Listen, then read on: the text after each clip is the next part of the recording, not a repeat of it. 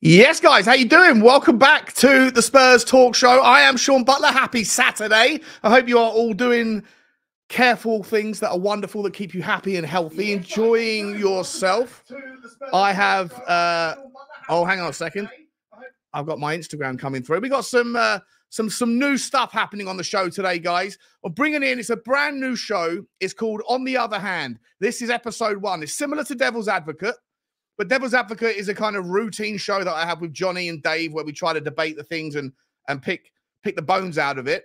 But on the other hand, there's going to be a new series where we're similar sort of thing where I take the other side of the coin, or they take the other side of the coin, and we're going to try and kind of figure out where the right balance is in a conversation, where the kind of truth, not that there is ever any truth in subjective things, but where we can figure it out. And we've got the debutant. He's not his debut on the show, but it's been a while. Phil P, I'm sure you guys know him, Tottenham season ticket holder, takes his whole family there. So he's got some really emotional and passionate takes, I will say, on Daniel Levy at the moment, the season ticket stuff.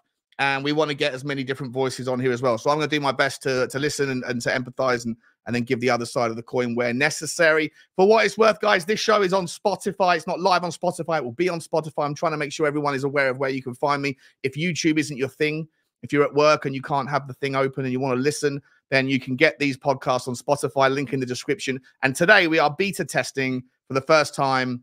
We're going to go live on Instagram. But if you are going to watch this on Instagram, then after an hour, after 60 minutes, it will cut off. So if you are on there and you want to catch the second half or the second part of the show, if we're still going after an hour, then you will have to pivot back to YouTube or check it out on Spotify or Twitter and all the other stuff, all the other places we are. Let's get straight into it. Let's bring Phil into the chat. How you doing, Phil? Welcome back to the channel, mate. I'm all good, mate. I'm all good. How are you, Shawnee? Good, mate. Yeah, Saturday. Always better on a Saturday than I am on a Monday. I'm looking forward to tomorrow. I enjoyed last night. I went to the under-21 game. I was just talking to you about it backstage at Boreham Wood, which I didn't know have sold their soul to the devil. I didn't realise that Arsenal play all of their home games at that stadium. But a good game. Tottenham dominated the first half, Phil, and we got the goal, Sunsot Bell, from a corner. And then second half, it was all Arsenal. And by the end of it, we were hanging on. But 1-1 was the draw, and we stayed top of the under-21s. Do you follow the under-21s much, mate? Not that closely, but you know what? I was looking at some of the fixtures a few weeks ago because I used to be in a different life, quite involved in the sort of youth team football and whatnot, because my bro played.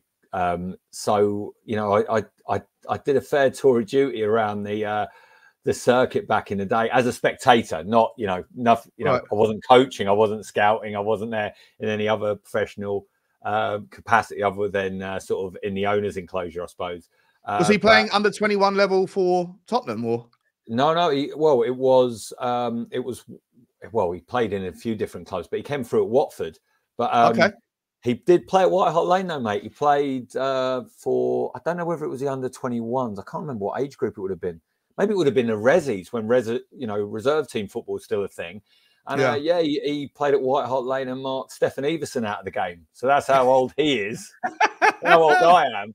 Stefan Everson, wow. Yeah, back in the day. But it's interesting because obviously you get I think it's fascinating level of football because you get a real good understanding of how the players stack up against one another. And of course, a lot of the players that I saw coming through ended up being really prominent players in, over probably the last 20 years of English football. So it was fascinating. So I want to get back into it, to be fair, because it's really fascinating to see players come through. I mean, round the corner from where my mum and dad live, in Bush Hill Park in North London, Enfield, was just round the corner from, I think Bobby Smith used to live around there. And Stephen Carr actually was in his digs. His digs as a YT at Spurs was just round the corner from there. So, wow. A bit of a Spurs connection. And actually, I don't know whether he was a Spurs fan or not, but Des Walker, obviously you'll never beat Des Walker. Until we did in the final in '91. Yeah, have that, Cluffy. He grew up on the sort of road, sort of adjacent to my mum and dad, so it's a bit of a hotbed of football around there. So yeah, but look, mate, I'd be up for it. I know you and Johnny, especially Johnny's got encyclopedic knowledge of all levels of Spurs. So Johnny's amazing. Get along to a game. So yeah, when Johnny talks, I listen, mate, because you know, when you go to the games, you've got a good impression of what the teams are doing and what the players that are coming through might actually be all about. So yeah, look, God bless you for going down there, mate, and especially on deadly ground, Boreham Wood. You know, do you know what? I didn't realize it was deadly ground, and it was interesting because the stadium, they only opened two ends of it, and they only intended to open one side, but then it was so busy, and Arsenal, there were so many kids there, it was brilliant, it was free to get in, and there was just Arsenal and Tottenham fans all mixed in.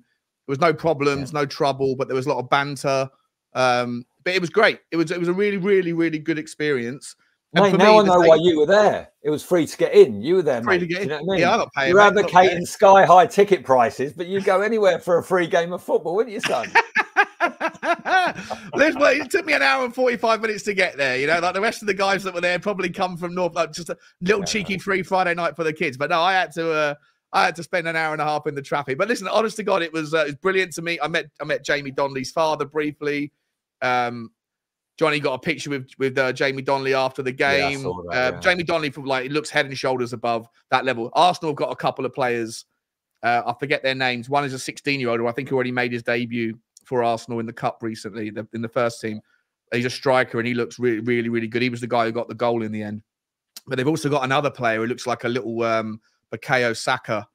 He looks really, really dangerous. But for me, from Tottenham's perspective, just quickly, not that we're going to dwell too much on that stuff, but I thought Donnelly looked fantastic in the first half. But I tell you what, the goalkeeper, Gunter, I've been talking a lot on this channel, and I'd love to we'll talk about it at one of the kind of segments I have for you, about what we need in the summer, what we need to kind of kick on. And obviously there's a lot of, I don't know, sort of simmering debate around whether or not Fraser Forster is the kind of guy that we need that's reassuring to play this system in a world where Vicario was to get injured or something was to happen. I personally, I admire and respect Fraser Forster. I thought he's had a good spell since he's been here when he's been asked upon, but I don't really trust his footwork. I don't really like the idea of him having to play sweeper keeper and try and run out and clean things up. And, you know, so I'd rather us look in a different direction, but it's obviously difficult to go down that path. But I didn't know, you know, what the standards are. Austin, Whiteman, not sure they're going to cut the mustard, but you got Josh Keeley, who was on loan, I think, at Barnet, or is it on loan at Barnet? And of course, Vicario went to watch him, I think, this week, which was nice. But then you had this guy, Gunter, who was the guy who I think he was the captain of the 17s and the 18s in the cup finals last year when they won the lift of the trophies. He must have made 11 saves last night. Absolutely sensational against the Arsenal. You know, I know it's on a smaller level, but you know, the future's bright in that department. I do really think that kid looks like, well, my first glimpse of him really up close, but yeah, really impressive performance from him. Anyway, put that to one side. Just want to, we've got a lot to talk about, mate. Austin. Go on. Sorry, Phil. Are you on a delay, mate? Brandon Austin can just concentrate on, mate, I hope I'm not. Am I coming through? Brandon Austin can just concentrate on tapping up. Do you want to just jump out for a split second there, Phil? Do you want to just jump out and jump back in? Is that possible? I think you're delayed a little bit. Yeah. Nice one. Just while we're waiting for Phil, I'll say hello to a few people there that have come in. We got Eugene in the house. Good to see you, Eugene. He's saying, big up everyone. Levy out. Robin Owens in the house as well. Good to see you. Hasper saying, we will never buy £100 million player. That's why we'll never win trophies under Levy. And in it was we're going to discuss part of the discussion today. He's back in. Here he is. Is that better, Phil? Am I back? Yes, mate. Sounds Beautiful. good to me. Beautiful. What were you saying about I was just saying maybe the reserve goalkeepers can just concentrate on tapping up young Crystal Palace players because they seem to be doing a good job at that. So, you know, you've got to be multifaceted as a goalkeeper in the 21st century, Sean. You can't just be, you know, good at shot stopping. You've 100%. got to play with your feet. You've got to tap up Eze. You know, there's a lot of different levels to the game these days. So, yeah.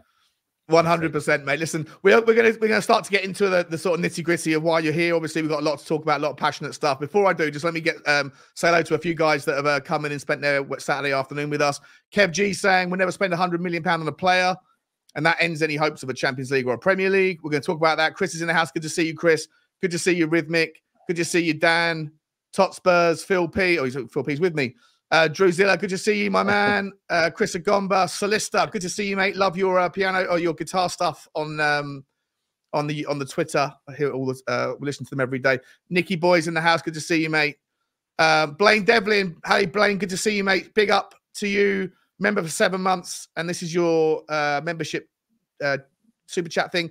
Big up Sean and chat. As always, come on, you Spurs. In my opinion, those against Levy need to look at how bad FFP is for other sides. Chelsea have spent £1 billion and are nowhere. I'm going to keep this one starred, Blaine, because this is obviously part of the conversation we're going to go in. I'm going to get Phil's take on it in just a second. Spending 100 million, says Liston, and over is extremely unusual and has happened 8 times in world football and 3 times in the Premier League. Yeah, I've got all of the top Premier League transfers detailed to show us because I don't think there's many successes. So we'll get to that as well. Good to see you, Tom. Drew Zilla, member for 8 months. Big up, Drew. Good to see you, mate. Big up, Sean. Don't forget to smash all those likes, you lovely people. 100%, guys. I forget to ask as much as I would like to. Can you hit the like button for me? And also, if you haven't already, hit the subscribe button. And even if you have, double check you still are, because YouTube's on a mad thing at the moment. I've lost 400 subscribers in 3 days last week. They just went bang, unsubscribe, then unsubscribe, unsubscribe. I reached out to YouTube and I said, what's going on? And they said, oh, it's probably just we're sweeping up bots or something. I was like, yeah, but you're not, because I know these people. I know the people in real life. They say they keep getting unsubscribed, and they're selling me some yarn that we have the greatest propagation and proprietary software to figure this stuff out. Trust us. I'm like, I don't trust you at all. Your software sucks. But anyway, let's see what Cantab, Roy Vicken, Tot Spurs, Liston, Gary, Reese. Good to see you, Reese. Good to see you, Gary. What else we got here? Blaine, super chat from Blaine. Really appreciate you, mate. It's a nice, lovely way to start the show. Non-Spurs related, just a big thank you to those who donated, shared, liked my cycling challenge. Finished on Monday and we raised 650 quid. Massive, massive well done, Blaine. I was going to reach out to you about that. I thought I'd let your thighs recover. I'm sure you're absolutely exhausted making, but congratulations, wonderful cause. And yeah, I don't know if it's too late to donate, but if it isn't, it's never too late to donate, Sean. It's never too late. It's not too late to donate. If it isn't, Blaine, stick the link in, or DM me the link on Twitter, mate, and I'll stick it back into the chat and see if we can get some more nuggets for you, buddy. But well done, mate. Congratulations. I need to double check actually, because I think when you first mentioned it on the whenever it was, maybe a month or so ago, I'm sure I donated, but I need to double check. If I haven't, Blaine, I will. But you might be lucky and get 2. I used to love doing that to people, sort of, sending around the old begging email at work, and someone would end up sponsoring me twice. I was like, it's not my fault. Your admin shock. Yeah. Pay attention. Pay attention to what you're doing. That's all we can do. But Blaine, I really appreciate the support, my man. I will listen. I hate doing this because I think that every time it comes in, YouTube takes its slice. But I'm going to go and put that money back into your thing. So send me the link, and I'll put it into the chat, mate. And I'll get it up in a second once we get going. In the interest of time, I know Phil's got a busy evening, so I don't want to sort of take up too much time. But good to see you all, and keep the likes coming and the subscribes. Keep your questions coming in. If you've got questions, put a queue in front of it. And if they're interesting, then we can discuss it. Just want to say a quick shout out to you, Amir. Great to chat with you last night, mate. You were at the football with me. Was an unexpected 20 minutes at the end where we were talking about ancient theology and polytheism and stuff. It's out of nowhere, and I loved every second of it. I'd like to have more of that in the future. Phil, let's start, mate. Let's start before we get into the ticket prices thing, because I know you want us to talk about that stuff, but I do want to get some of the kind of more, I guess, easier stuff out of the way, shall we say, right? And let's start with Eric Dyer. He's had a big interview, and he's gone through loads of things. He's talked about his relationship with Toby Alderweireld. He's talked about his relationship with Moussa Dembele, Harry Kane, yada, yada, yada. And that's for a different conversation. The point, obviously, of today is to talk a little bit and try and make everything about the Levy-ENIC ownership and try to get everyone's opinions on it.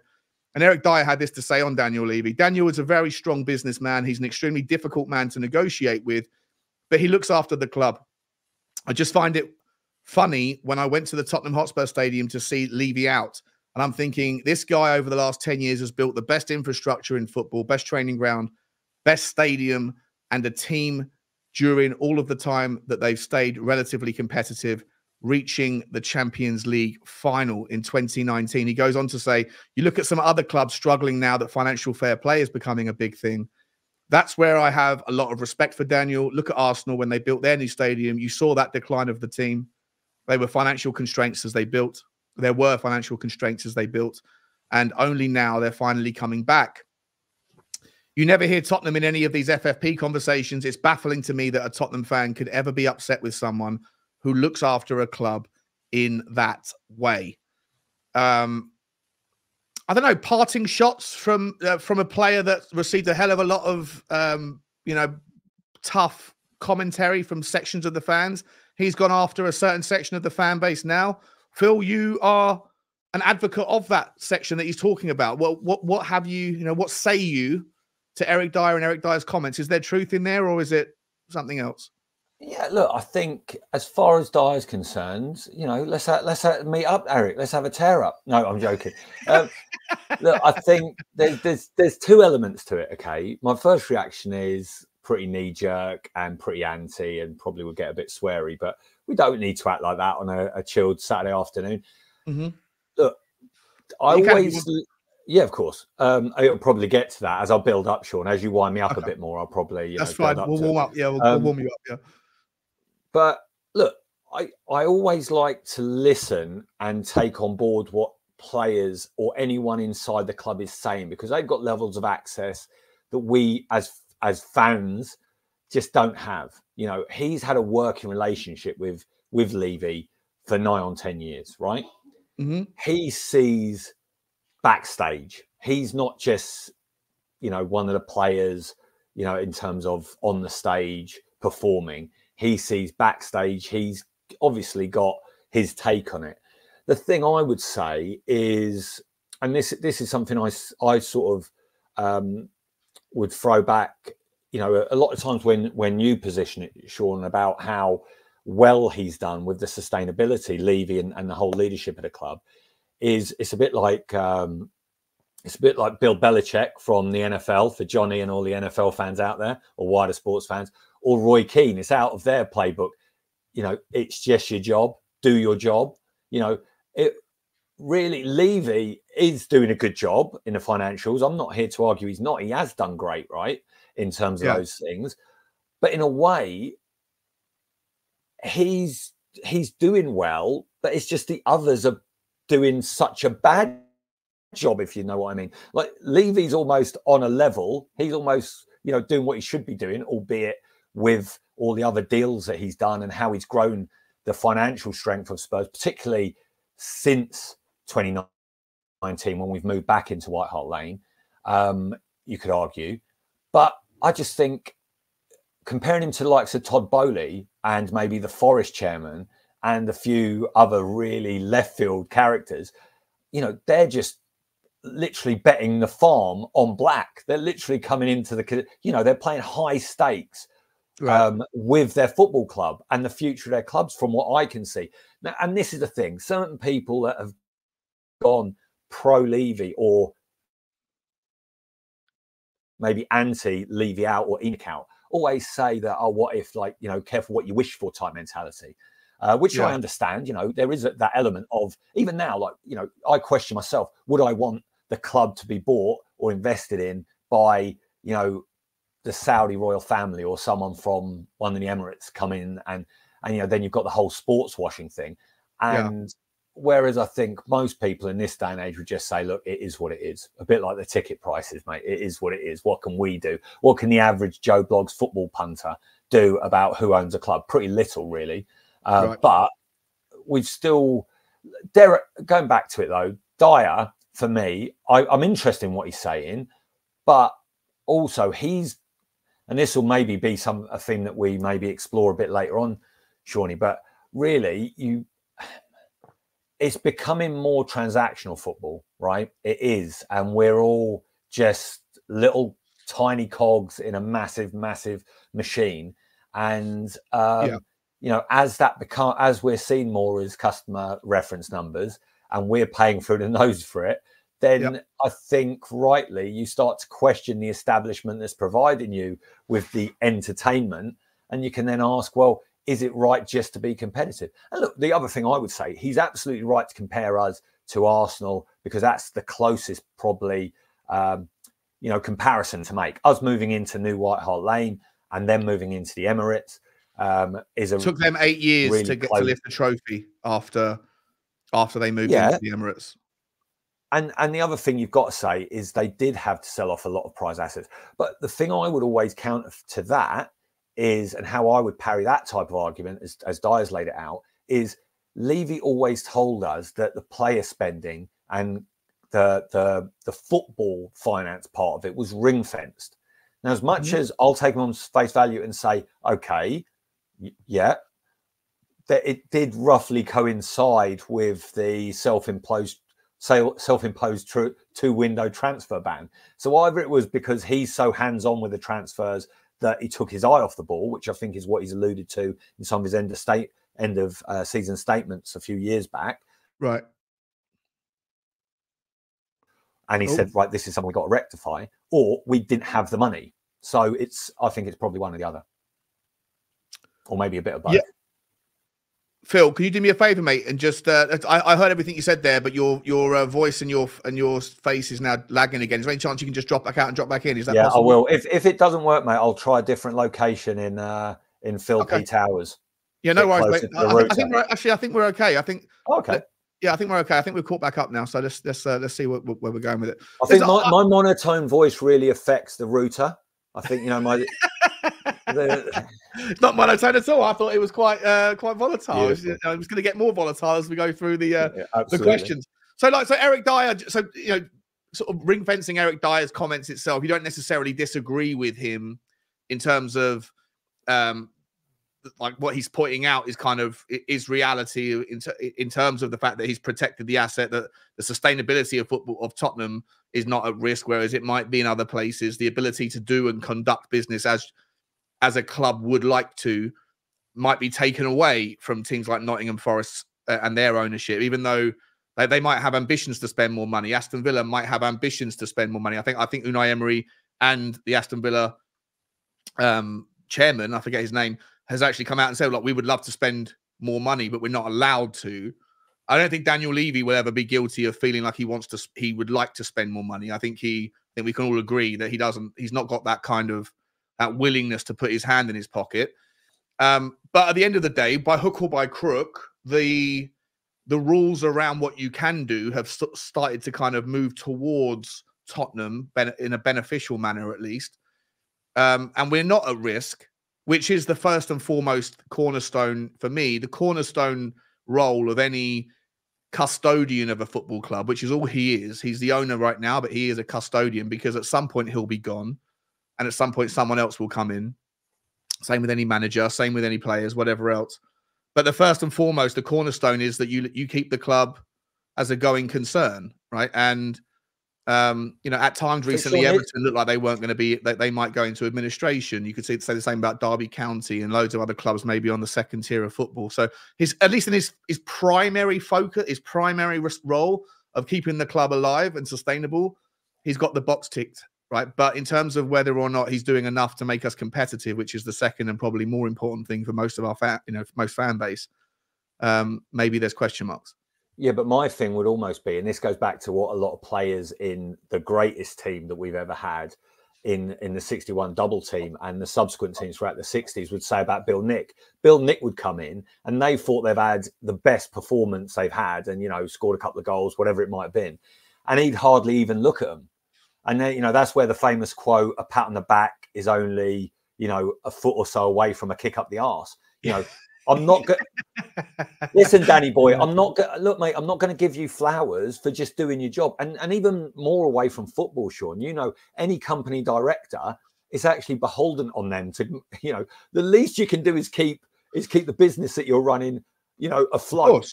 That's of course, like chapter 1, page 1 of what you're meant to be doing. Right, 100%. So but I just wanted to kind of ascertain that is at least that's the bare minimum, and he has done that. Whereas other owners with lofty ambitions have You go all the way back to Leeds, I think was probably the most perfect example of a huge club that had ambitions beyond their means, and they were at the top tier, and then what happened to them, right? So I'm not suggesting that that's enough. I'm not suggesting that's enough to give Daniel Levy a 10 out of 10, but that's at least the kind of the ground zero. After that, everything else is the sugar on top, but how much sugar is too sweet? And I don't know if there's enough sugar. We're going to figure that out right now, Phil. But this is, yeah, we will, mate. We will. But this is the thing with Leeds and obviously the sort of throwaway thing back to people that you say, oh, you don't want to do a Leeds, do you? What if we were Leeds? What if we'd had Risdale? Leeds, had their moment in the sun, went kaput, went down, and came back up again, and we were still just like, bobbing along, just doing our thing. Levy's like the type of bloke on a night out that just comes out after work, has a couple of beers, and then pisses off home. Boring as hell. Nothing ever happens to him. Do you know what I mean? Yeah. I want a bit of rock and roll, mate. Get a bit lively, get a few ciders in you, and see who you end up dancing with. Let's go. But would you argue? And I don't want to get caught too much down the rabbit hole of looking at the kind of the minutiae of the individual accolades over the years. But in a 24 year span now, I always kind of reference the statistic that, I think it's now something like 94.1% of all trophies that could have been won in the English system since his time have been won by the same 5 clubs, and the other 5 or 6% have been won by about 7 or 8 others. Leicester being the one that's got 2, and then Tottenham being part of the group of 6 that have won 1 each. But the majority, the overwhelming majority, are being controlled by Manchester City, Chelsea, Arsenal, United, Liverpool. 3 of those clubs have always generally been bigger than Tottenham, and the other 2 have come up because of sugar daddy ownership, reckless spending, but without the rules to curtail it, but at the same time also reckless to a point, but without any, when the well is that deep, it didn't really matter. And then the fact that Chelsea now have been taken over by someone, and they had the ability through, I always want to reference, make sure that this also is kind of recognized, at least, that for those people that look at, owners like the Arsenal owners, the Cronkies, or, even Sir Jim Ratcliffe now, when new money comes into a club under the new model, the new system, it's not freebie. It's not a freebie like what Abramovich did, right? Chelsea, Todd Bowley got $1 billion wiped off of the debt of the club because of the political situation. And that was like a sort of bit of fortune for him, which maybe allowed him to spend the $1 billion and thinking that he's still walking into fair value. But the rest of them, Aston Villa, Arsenal, Tottenham, if you have 100% control, ownership of your club, then you have to put it on the books as debt. And if you don't, if you have a shareholder membership or a shareholder ownership structure, then you have to dilute the other shareholders in order to access the money. So there's no such thing as a freebie anymore. I've got a third way. What about if when old Smoking Joe gets out of Sing Sing, couldn't he sort of, from whatever island he's on, he's already got the Bond bad guy yacht. Surely, he's got a few quid. Couldn't he get a few mercenaries from it? Get a few tanks and a few submarines and invade somewhere? Maybe if he invaded Florida. Or the Patagonias. I think he already did that once upon a time before, didn't he? He's tried. He's got form. He's got form, is what you're saying. Basically, they could pump in do one, Roman. You're a part-timer, and you've had to take your toys home and piss off, right? Why don't we go balls deep with $2 billion of debt, buy loads of great players? Smoking Joe can invade Florida, and then he's forced to sell the club for trying to start World War III. And then, that debt gets wiped off and we get a new owner. So I'm happy, you're happy. Spurs will win stuff over the next 20 years and we still get rid of Levy. So, it's all good. I think this is a plan, Sean. I don't hate it, to be honest, and it would create something to talk about. A lot of content there, a lot of was he right? Was he wrong? Florida was a democracy. Now we're getting there's lots of things we can talk about. Listen, the Americans would love if he did it to Cuba. He could invade Cuba. There you go. Cuba's lovely. Look behind me, Cuba. Look, it's lovely. Get involved. Phil, let me ask the bold question though, right? Because if you're representing the Levy out movement, given the reality that how upset that Levy out are that I'm representing them today. Some of those boys will be absolutely gutted. They'll be like, look, you won't be the certainly not the first, and you certainly won't be the last. It's Daigle's day off. We've had to. Yeah, God Like, bless I'm going to be having. I think now we've got the lag again, Phil. So I think we maybe need to just drop back out for a split second and come back in if that's possible. It's Levy, mate. Levy's on my In the apple case. cart. Right. Drop out and come back in. No, we're going to get into this. Let me catch up with the chat for a second. How we doing here? Now, Florida's too well armed to invite you. Exactly. They got guns everywhere down there. They don't mind. Right, who's back? Phil, let me ask this, mate. Let me ask you this. Straight off the bat, like we can reverse engineer this. We'll start at the kind of end point and we'll come back to the reasons why, because this is a free-flowing conversation. But given the fact that the rules have changed, and you look at a team like Newcastle, who have the world's richest family, the world's richest pool of money that is invested into the club, but they can't do anything, and they have to sell Alexander Isaac or Bruno Guimaraes or whoever, Joe Linton in the summer, because the rules are so tight now. They've got all this money forcing its way to the top, but they got that much of a hole to get to be able to spend.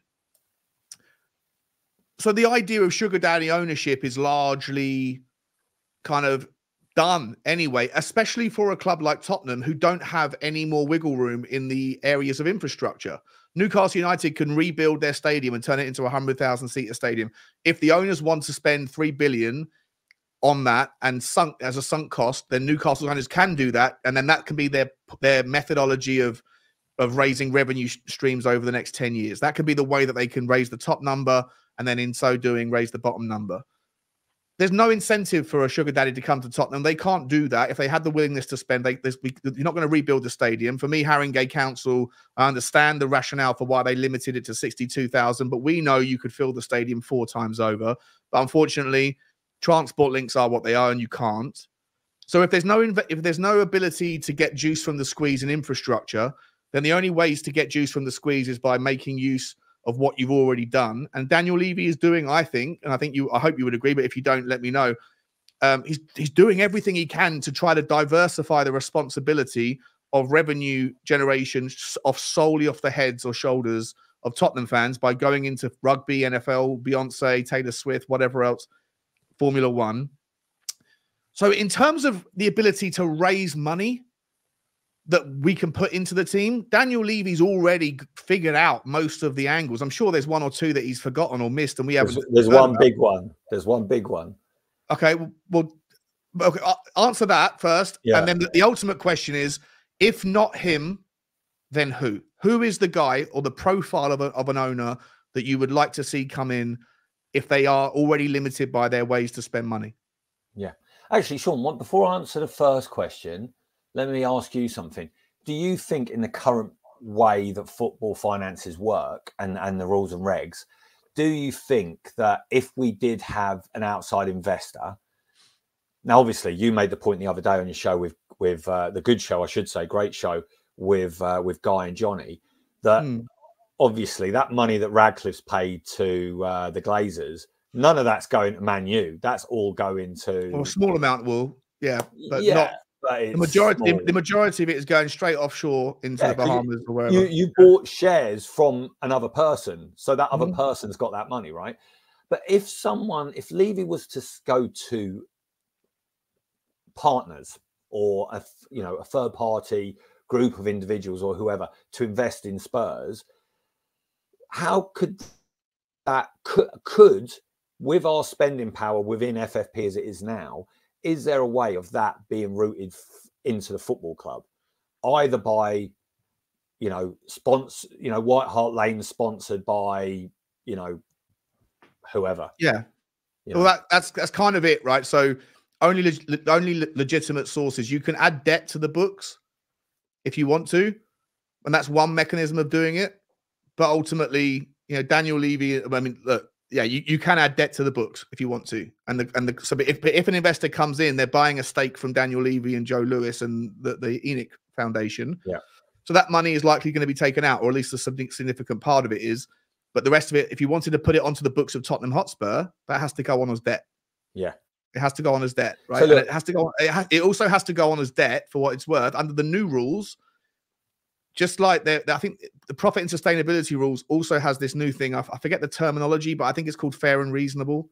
And so that's why Manchester City are currently, I think that Manchester City have got away with a lot of this over the last 10 years of that investigation, because there wasn't this rule in place to suggest that sponsorship deals have to be valued at reasonable rates. And I think in the past, City have, had businesses that have sponsored their football club that don't have any discernible service or product to offer, that have a PO box in some office in Mayfair somewhere, and yet they're sponsoring the football club for 5 million, 10 million a year. All that stuff, super suspicious. But the fact that they put the rule in place now suggests to me that it wasn't in place for the period of review of what Manchester City are under, being investigated for. And so likely a lot of those 115 charges will be dismissed. But from now on, if Tottenham wanted to have debt put on the books, fair and reasonable means that it has to be put somewhere close to the interest rate that is currently on offer to corporations, which is about, depending on the, where you look, somewhere between 6 and 15%, which is another anchor around the football club. It's interesting though, but theoretically you could do that, especially with the revenue we've got now. We could probably, it's a bit like people talk about the stadium debt, right? That is so insignificant compared to the money that we're bringing in. It's not even a mortgage payment, is it? It's more like a sort of personal loan payment, really, if you were to say from personal finance into actually the football club finance. But the one thing I would say, the one area that we probably haven't explored as much as a club is obviously football success.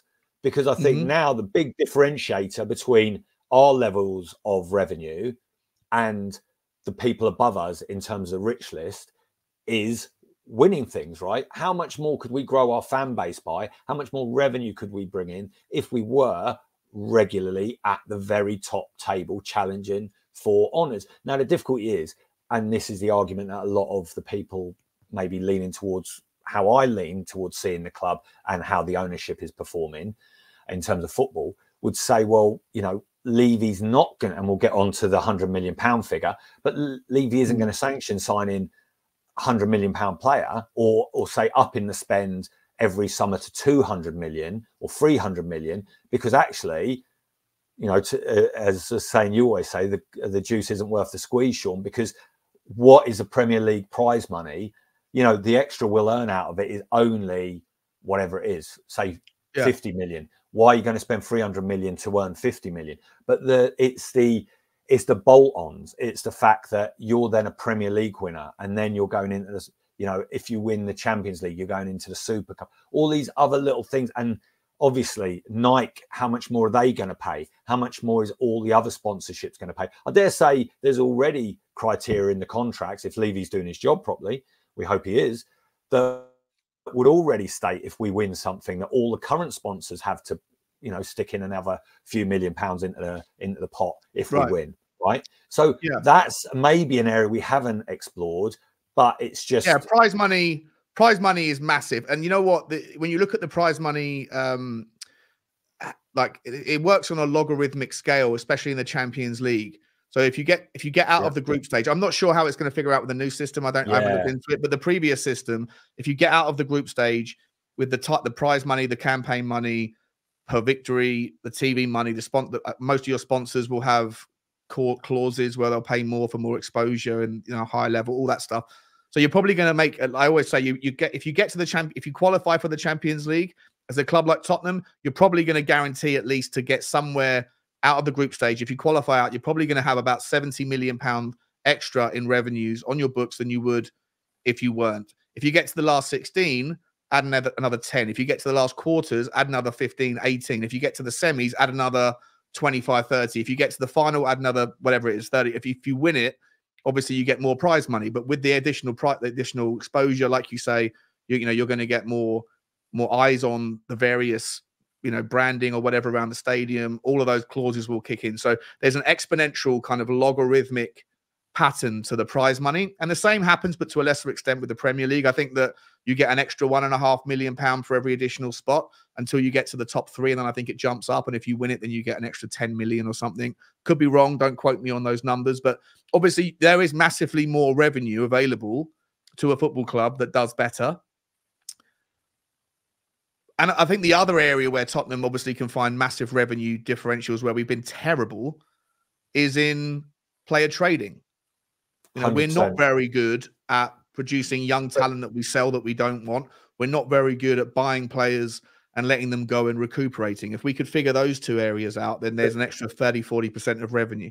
But Sean, obviously the youth team player thing is a really hot button topic at the moment, right? And right. you know, nurturing talent and being able to sell talent on. Obviously, player pathway at Spurs has been pretty much atrocious. Unless you literally are the best striker in England, you can't break into the team and then get sold for a lot of money. Right. But thank you, Harold Kane. But the thing I would say, every Premier League club especially has been pretty abject at it, except for City. Chelsea have got worse at it, but when they were Chelsea as they were under Roman, they were also very good at it. But again, that's a lovely byproduct of being successful.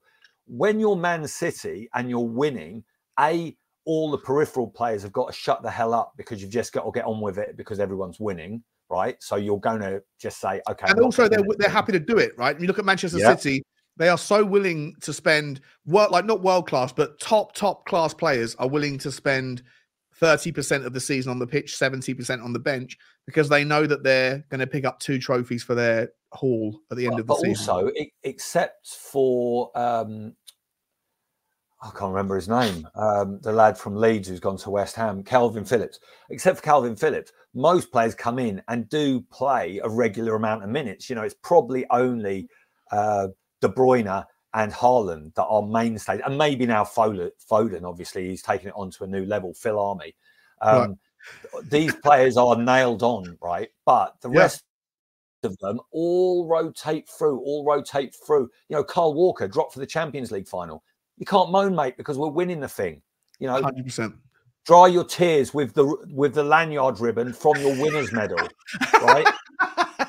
And enjoy it while you can, because you're probably going to have to sell it on eBay to pay for one of the kids or your, you know, whatever else you got going on. Exactly. God bless him, mate. God bless him. He loves it. He loves it, the boy. He just can't help himself. Mate, more talent. Listen, as long as some of those kids are boys, and half of the genes are going to be potential new future England right backs. You know, I'm okay with it. Mate, listen, what Levy needs to do, right, is probably sign Kyle Walker back, but tell him he's got to pay like 50 quid a ticket for his kids to get in the ground, and then the ticket price thing will be gone, mate. Mate, I genuinely thought you were about to go off on a and talk about get him back and pay him as a stud, like they do in horse racing. You know, all we need you for is your specimen. Listen. That brings a whole new element to youth training. Like, get him up, get him real young. You know. Listen. I don't know what he's like around the Manchester City women's team, but I wouldn't trust him around the Spurs women's team. So just keep it away. 100%. God bless Carl.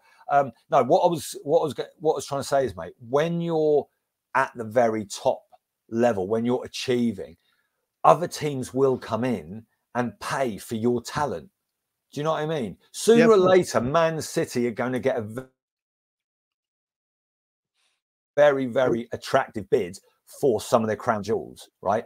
And they will regularly get bids for these players. When Chelsea were in their pomp, people come along and pay good money. Obviously, one of the issues we've got at football now is how broke everyone else is. So who's got the money to come along and pay the money for these players? Well, we're struggling. So, but look, one thing I wanted to just... It's a massively important thing. When people consider the bottlenecks of FFP and the PSR, the fallout from this is that there's another consideration, there's another bottleneck in terms of your ambitions. Even if Tottenham were to be, you know, less frugal, more ambitious this summer, and that the finances looked healthy, and we're going to come on to Ange's quotes in a minute, because there's the headline and then there's more context to it. It's quite an interesting breakdown. But even if Tottenham were to spend £100 million on a player, even if Tottenham were to spend, you know, 300 million, unfortunately, the other bottleneck that you create with the rules in football is squad size limits. You're only allowed to have 25 members. You can only have 17 that are non-homegrown. You have to have, especially in Europe, you have to have 4 club trained players in your squad. There's all these other considerations. And part of the, you know, I've been talking about it a long time. The fact that European football is broke, it hasn't allowed teams like Tottenham the ability to find viable outlets for the B-Tech players that we don't want anymore, who aren't good enough to go to Europe and play for the top teams that do have the money. That's an issue.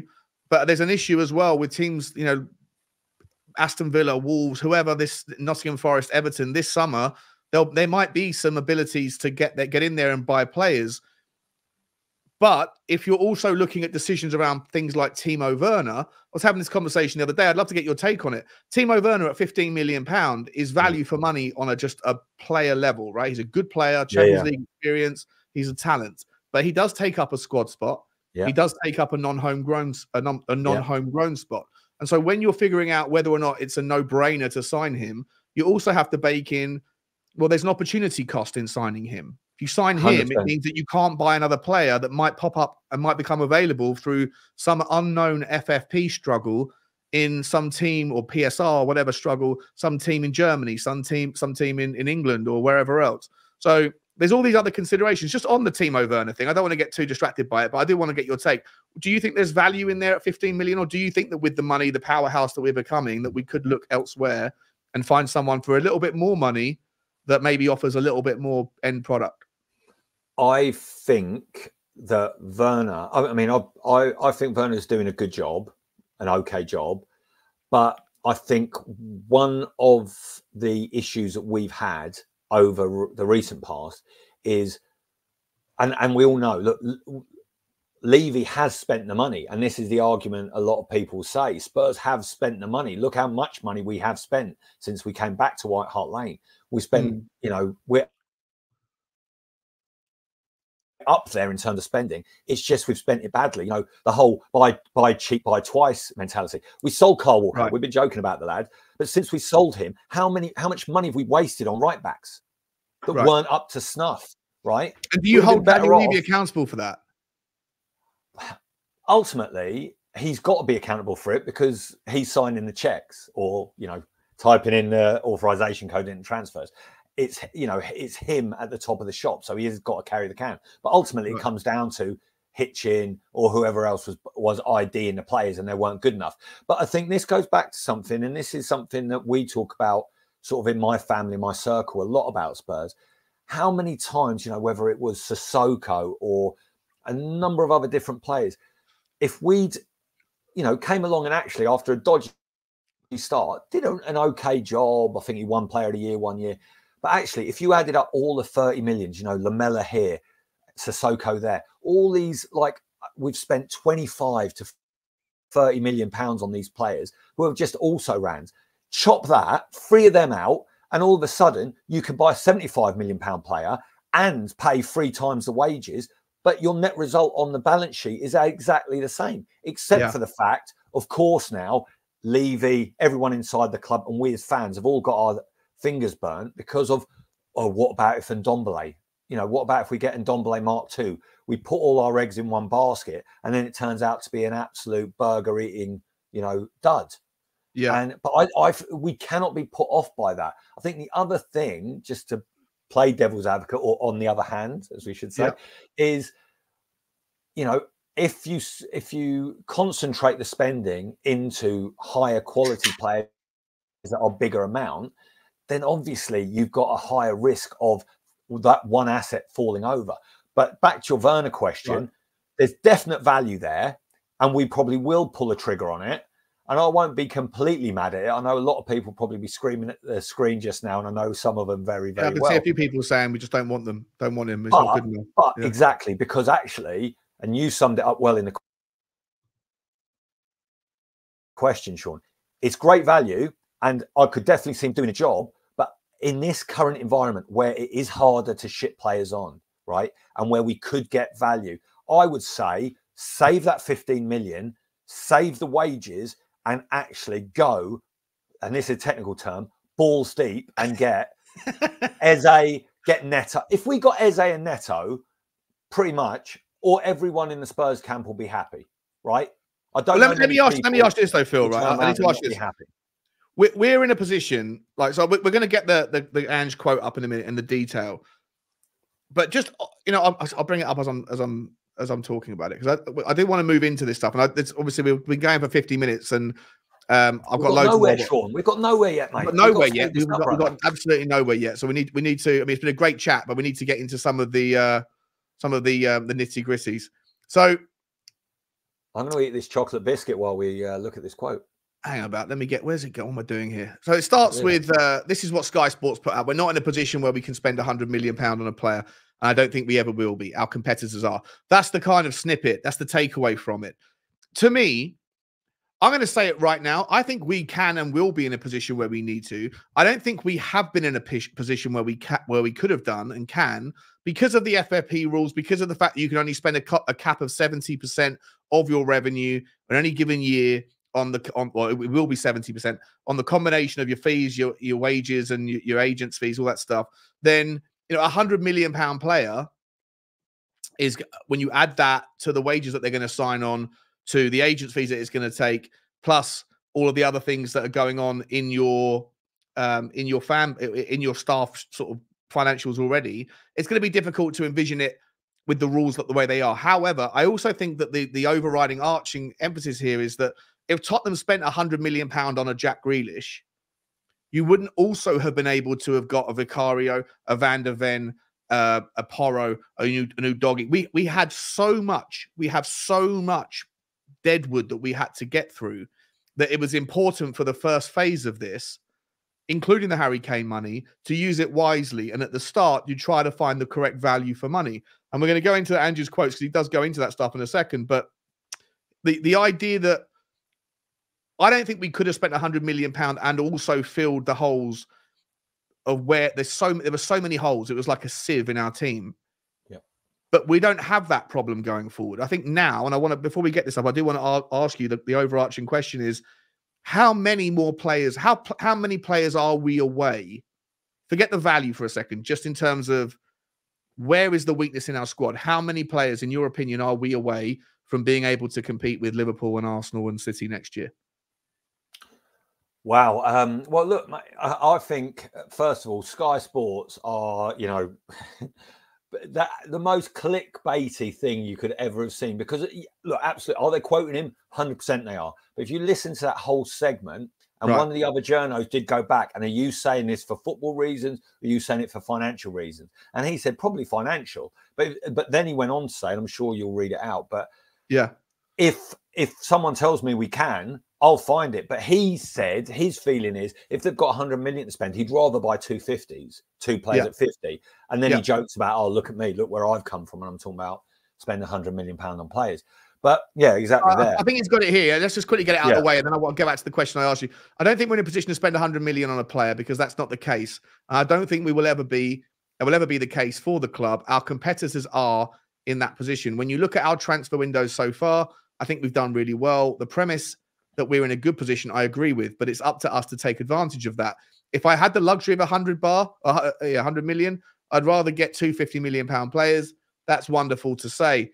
It could just be my background and my conservative nature of where I've come from. I've never been in that kind of position, and I've always felt it really important how you use the funds available, knowing they're not limitless. If we can, and someone tells me we can, I'll gladly spend it. It's not what you spend, it's how you spend it. I think our football club will be in a great position from a financial perspective to continue to grow our football team. But if we take bad decisions, we don't have an advantage. I agree that we're in a position where there is an opportunity for us during the transfer window to continue to build the team. I think I said in the past that we've still got a lot of work to do on the squad. I don't think we're anywhere near where we want to be. It will probably take a little bit more than just 3 windows to get there for sure. I think there's a fair bit of change we still need to do. And I certainly don't think we are 1 or 2 players away from getting us to where I want to be. Nowhere near it. So, Phil, so much to break down there, mate. Yeah. And again, go where you want with it. But also, I do, like he's saying, we're not 1 or 2 players away. But I don't think we're 15 players away like we were at the start of last summer. So, I mean, where do you land on that? I think, and when you first asked me the question, I was going to say, look, I'm probably with Ange on this. I think we probably need, 6 players, quality Phil, players. Sorry, mate. Keep talking. I've just got to go out here. Someone's at the door. Sure. I'll be able to hear what you're saying. Just keep talking. Of course, go for it, mate. I think we probably are about 6 players away, personally, because if you look at it, we've got to get players, and everyone talks about squad this, squad that. We actually need players to come in and absolutely replace some of our first team players, because once you start upgrading the first team, then the players that are there at the moment go to the bench. So, for example, imagine if you get Neto. Everyone knows, and if you don't know, get to know, to quote the great man. If you get someone like Neto and Kulu drops to the bench, and I'm #1 in the Kulu Defence League, then you're in a situation where suddenly you've got a player of Kulu's level on the bench, right? How much of a step forward is that from the bench that we've got at the moment, the bench that we had last season? Phenomenal, right? And if you keep doing that in certain key elements of the pitch, suddenly you're at the races. But I think what you've got to look at is how Man City went about their business. They've always bought quality. They've always bought technically amazing players. But a lot of those players, you know, it's only really Grealish and Haaland that were like big money. And I know Haaland wasn't technically big money, but if it wasn't for his buyout clause, he would have been a barnstorming signing. Everyone wanted him, right? Everyone wanted him. Record signing, probably. Exactly. But apart from those two, all of those players, on a financial basis at least, were gettable. Of course, majority of them weren't going to come to Spurs. Now, you know, I know Diaz we were in for, and, you know, another hard luck story, sliding doors moment. Stack them up with your vintage collection Spurs. But what you've got to do is keep building competent, technical, great ability players. And all of a sudden, you look around and you think, actually, we can compete, right? Because that's what you've got to keep doing. So personally, I would say six. 6 players. For me, but it might not, even if, as I say, even if we got 2 quality, right? If we did get, say, Neto and Eze, or Neto and Elise, or something, then all of a sudden you've got players like Johnson and Kulu on the bench, as I said earlier. You know, so all of a sudden you've got a massive sea change. Imagine if we did go and get, you know, whoever any of the tiny number of you know, endangered species #9s that we can find. Say we went out and got Vlahovic, right? Then all of a sudden, Sonny, you know, whisper it quietly, is playing second fiddle at #9. Suddenly, you know, Richie is having to sit on the bench if he's even still there. But that's when you start to churn the squad as well. If Richie's not happy, do one, mate. Off you go. You know, thanks for the memories. And you know, a few of us do appreciate where you're coming from. But if we can upgrade and get better, all of a sudden the team is better. Right. But I would, on the 100 million, I think it's a really timely comment. And I know a lot of people, especially in the YouTube community, couldn't probably get to their thumbnail guy quick enough, or spat the tea across the room and started hot typing on Twitter. I can't believe this, same old Spurs. But listen, actually, I genuinely think that we could get there. I think that we are. Of course, we will Sean, get to a point. I'm going to tell you to be sensible now on the financial side, because ultimately, if everyone else is suddenly in trouble with FFP and the sustainability rules, do you want to do the same thing? Yeah, 100%. No, but what I'm saying is, I want them to, and we can afford it. But what I'm saying to you, my sort of thesis on this is, if you're saying Spurs are okay, right? Kings of FFP, everyone else is in the soup. Levy isn't going to, the Leopard isn't going to change his spots anyway. He'll have to be kicking and screaming brought to the table. But even then, is he going to do it if he then thinks, well, hold on, if we spend 100 million on Vlahovic, you know, we could have bought 250 millions.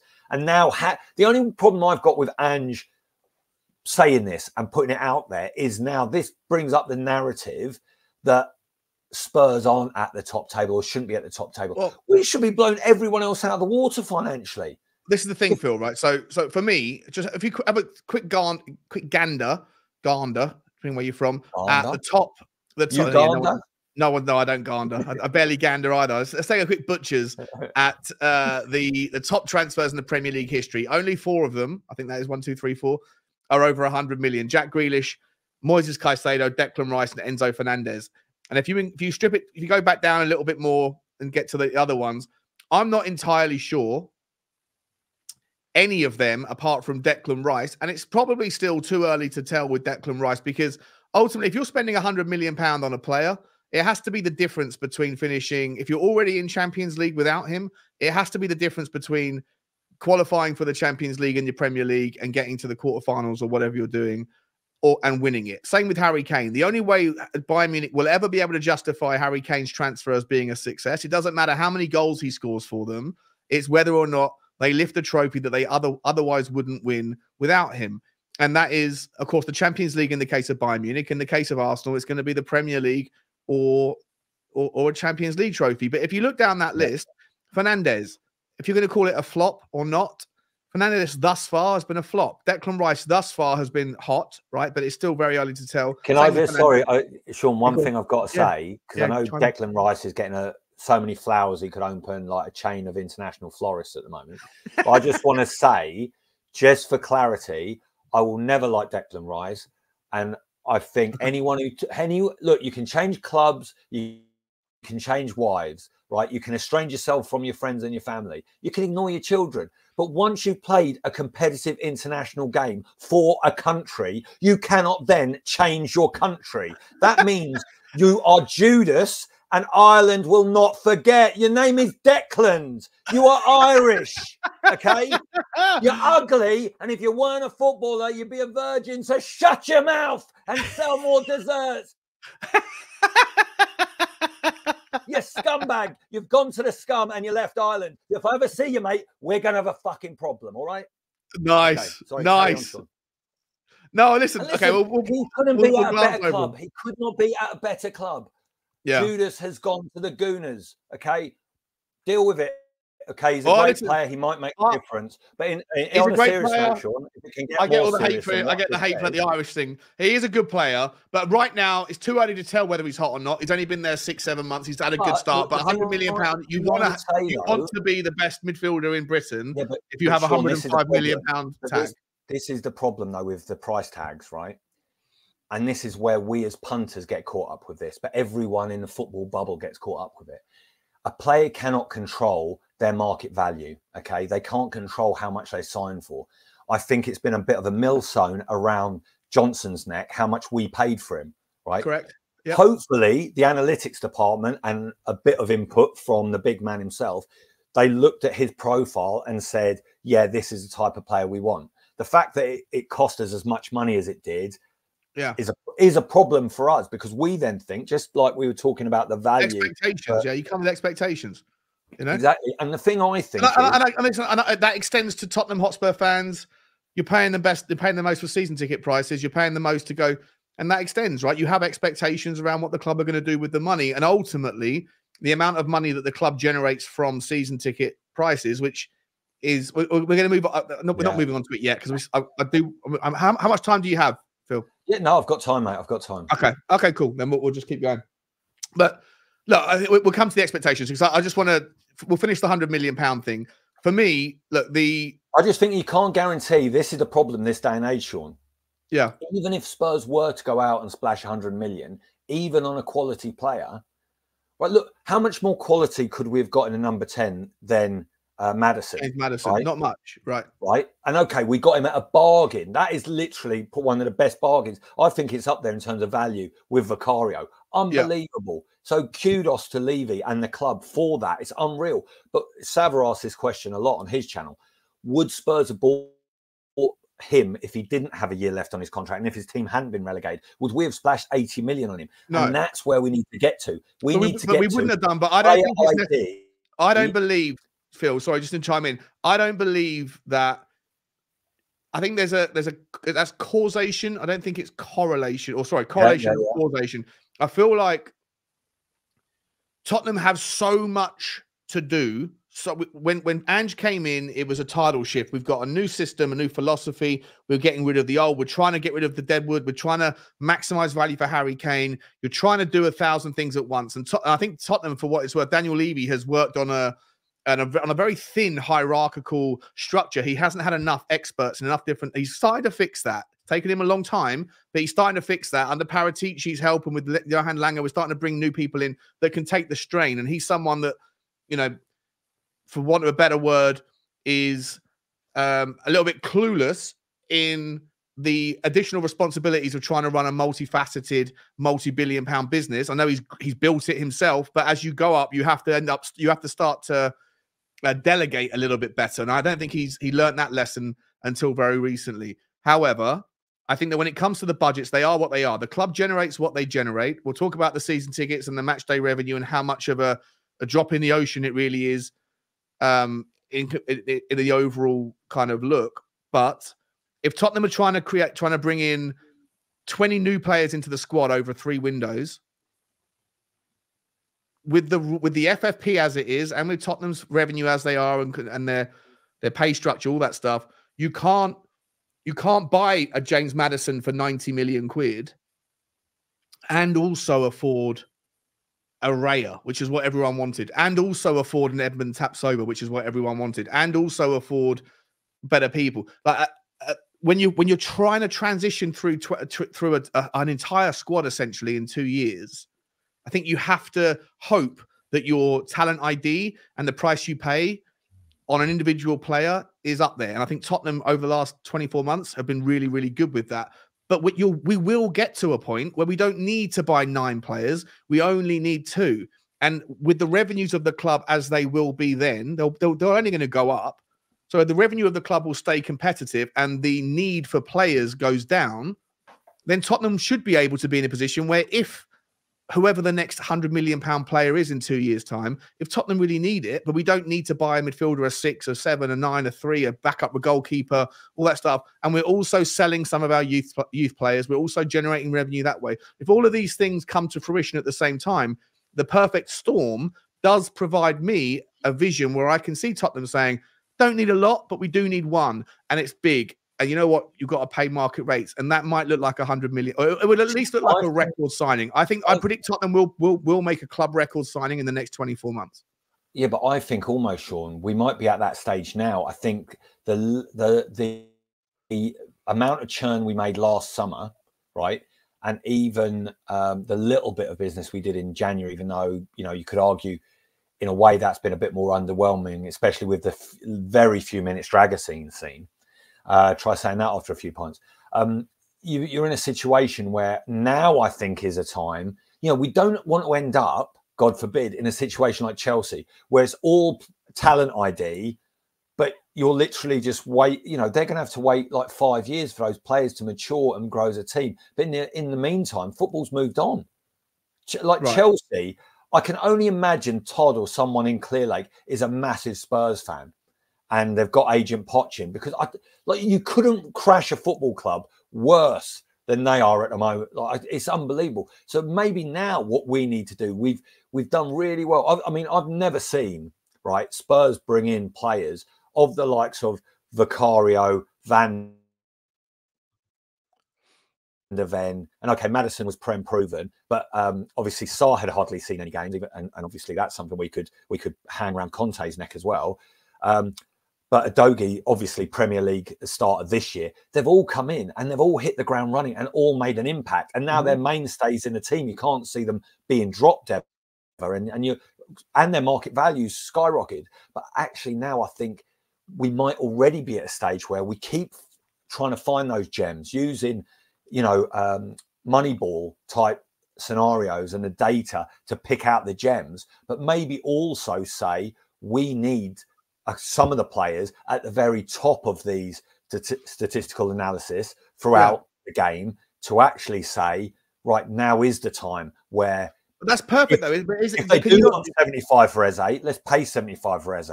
Can you see that coming to play? First of all, you've got the hopefully deflationary aspect of FFP that takes a little bit of the air out of the balloon. So the top value comes down a little bit. I don't know if Kylian Mbappe is going to create that kind of knock-on domino effect where the money keeps moving around. But I would imagine that there's going to be some opportunities that present itself to those that can afford it this summer and going into the even stricter rules, by the way. FFP, the PSR rules for UEFA's perspective get tighter next year. It goes from 80% to 70% of your nets of your total revenues that you can spend. So there's more pressure on ways to find efficiencies. And I think that Tottenham, if Tottenham need fewer and fewer big players. Yeah, cool. I want to ask you a question.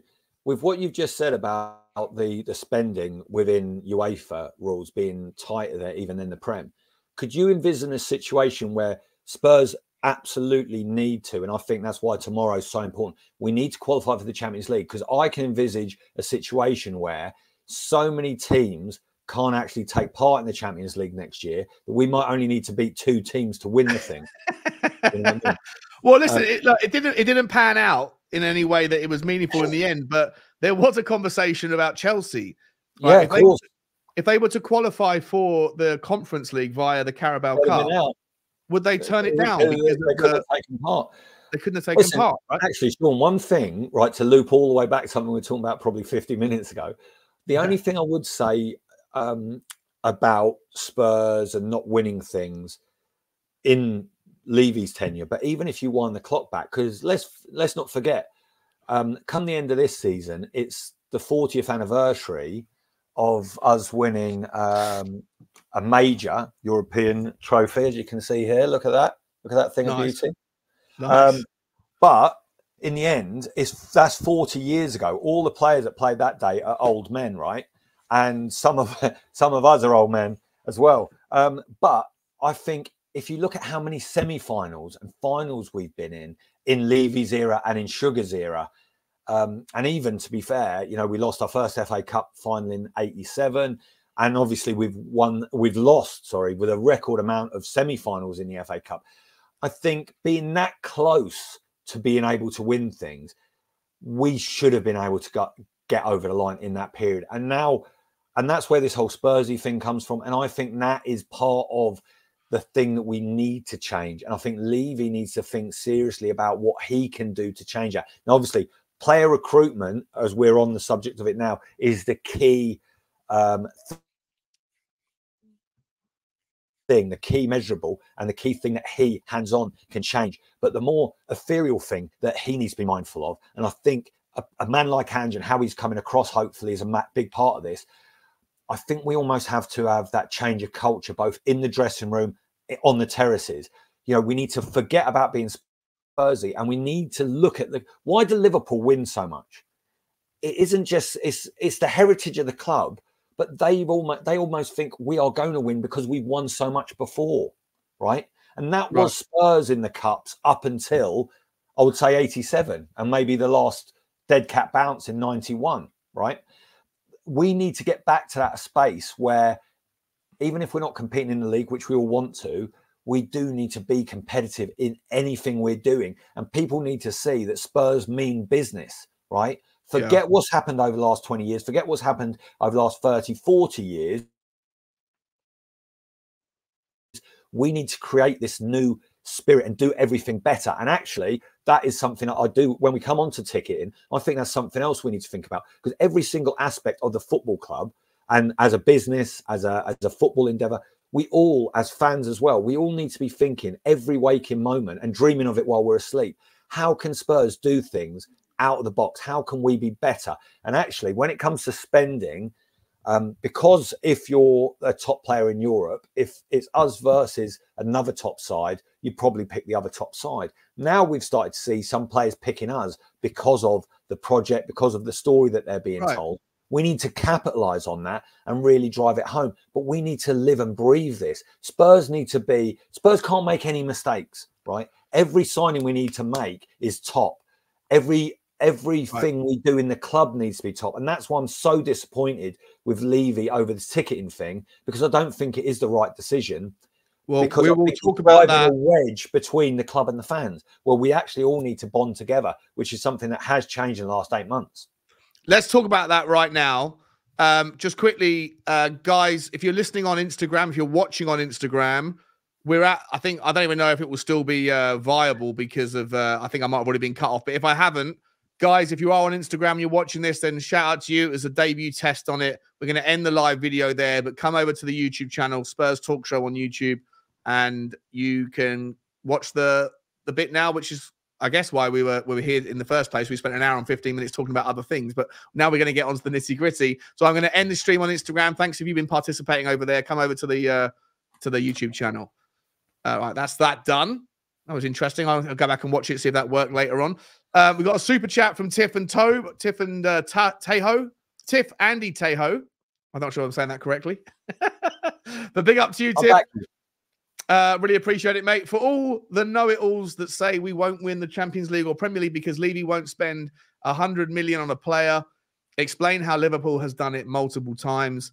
Sometimes I can't stand some Spurs fans. Listen, interesting. Andy Tejo, I think there's a lot of people, a lot of Tottenham fans who can't stand a lot of Tottenham fans generally. I think that's just part and parcel of being a fan of a division. It's kind of, there's always going to be sort of to and fro, right? We all want the best for Tottenham. We've all just got our own version of what that looks like and how we can get there. And this is what we're here to discuss. Don't forget, a lot of us Levy outers don't want to see the club do well because we want to be proved right. Okay, just remember that, yeah. Listen, I know you're saying that in jest, but part of me thinks that there's an element of that to a degree sometimes. Look, don't get me wrong. No, but look, there's always one, isn't there? There's always one at a party. There'll be someone who would rather we don't do something just so I was right all along. I told you. You know, there's always that, right? There's always that. But this is, and we will get on to the ticketing thing, but this is what pisses me off so much. I want Levy to prove me wrong. Don't act like an arsehole. You know, don't rip off the old people. And like, let's talk about it. Let's talk about this. First of all, I would just want to say on Tiff's point, and this is what just Angie's point about the 100 million is fascinating, because I'm sure didn't Jurgen, in his ultimate wisdom, obviously because he knows everything and is the best, he was so good he even had his teeth fixed, didn't he once say he was lambasting another club, maybe City, for spending, you know, they spend over 100 million on Grealish, I think it was, and then they bid over 100 for Casado. So I think just the way, look, and inflation, which, you know, buzzword, if you're playing the Sean Butler TV drinking game, inflation, that's 6 fingers of beer you've got to drink, boys and girls. But you've, but look, in the end of the day, football finances will catch up. And look, the other thing I would say, Levy, I bet, couldn't believe it. You know, he finally got a bit more punching power. We're back in a new stadium. We've made it that far in the Champions League, all the way to the final, fell at last hurdle, famously. And he thinks, right, now's the time I can go and lash out whatever we said we'd pay for GLC and Domblay, you know, meant to be game-changing signings. Didn't work out, obviously, as we know. So that whole period was pretty much a letdown. But by the time we were spending 60, 65 million on a player, you know, spending then pass that by, that was all of a sudden just also ran footballers were going for 65 million quid. Yeah, you know, well, that's where we're at now, though. Well, that's where we have been. Million, all that you get is a bum from Chelsea. Do you know what I mean? It's ridiculous. The peak in valuations for average players, I think, happened in 2020, just before COVID. Since then, I think obviously you've got COVID, the implications, the ramifications of that. You've got the PSR, the FFP. It's all coming to a head.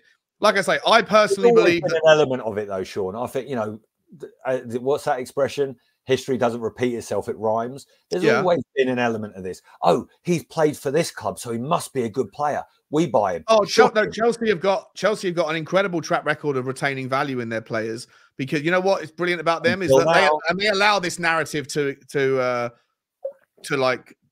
froth, because it helps them. It's not the player that's turned bad. It's just playing in the Chelsea system. So, you know, when they buy a player, he doesn't work out, they can generally sell the player for as much money as they paid for him, because it's not Chelsea. It's not the player that's turned terrible. It's the Chelsea model, which is why they could get top money for Mason Mount, top money for Kai Havertz, both of whom haven't done anything particularly meaningful at their new clubs. Yeah, but Shai Havertz apparently is balling out at Arsenal, mate. He's the reason why they're going to win the Prem. So, you know, just get on that train, Sean. Don't you see? If you can't see what... you can't see what Captain Black is doing at the Emirates, mate. You need to piss off down to White Hart Lane. Piss off down White Hart Lane. Well, look, I'd like to piss off down to White Hart Lane, but it's going to cost me 6% more than it would have done last season as a season ticket holder. I had this conversation with, when the news first broke, we had Johnny on and Guy Masterson, who made his debut on the channel. And I debut? It was a brilliant debut from him. It was absolutely sensational. Guy's dulcet tones. I mean, Jesus, he was Tom Jones, isn't it? He's a Welsh boy. He's very posh and he's very. I don't think he can leave the house. I don't think his missus lets him leave the house because if he starts talking, scary. Yeah, people. Underwear's hitting the deck, mate. Underwear's hitting the deck. 100%. Look, he made a brilliant debut, and I gave him. I didn't know what his take was on Daniel Levy. I didn't know what his take was on this, and he was someone that's approaching the concession age. So we got. I went through it with him, and Johnny played the kind of the Levy outside of the narrative. I obviously played the business side, and he actually ended up playing the balance in between. But look, there's 1,000 different ways to approach this. And Phil, I haven't heard yours, but I know you reached out to me and said that you're incredibly passionate about this topic. Yeah. So I'd love to give you the floor and let you explain to the 500 people that are watching across all socials. By the way, guys, hit the likes, hit the subscribe and all that stuff. Tell us why it's abhorrent and why Daniel Levy is he's gone back to villain status for what he's done. Look, I just think there's obviously ways of justifying this, right? You know, inflation. There you go, drinking game. Another 2 fingers, everyone. You can look at it and say he's only put the ticket prices up once since we moved into the new stadium. You know, all these things. You know, Liz Truss. You know, whatever you want to blame it on. The world's a different place. You look in the shops now; everything's costing more.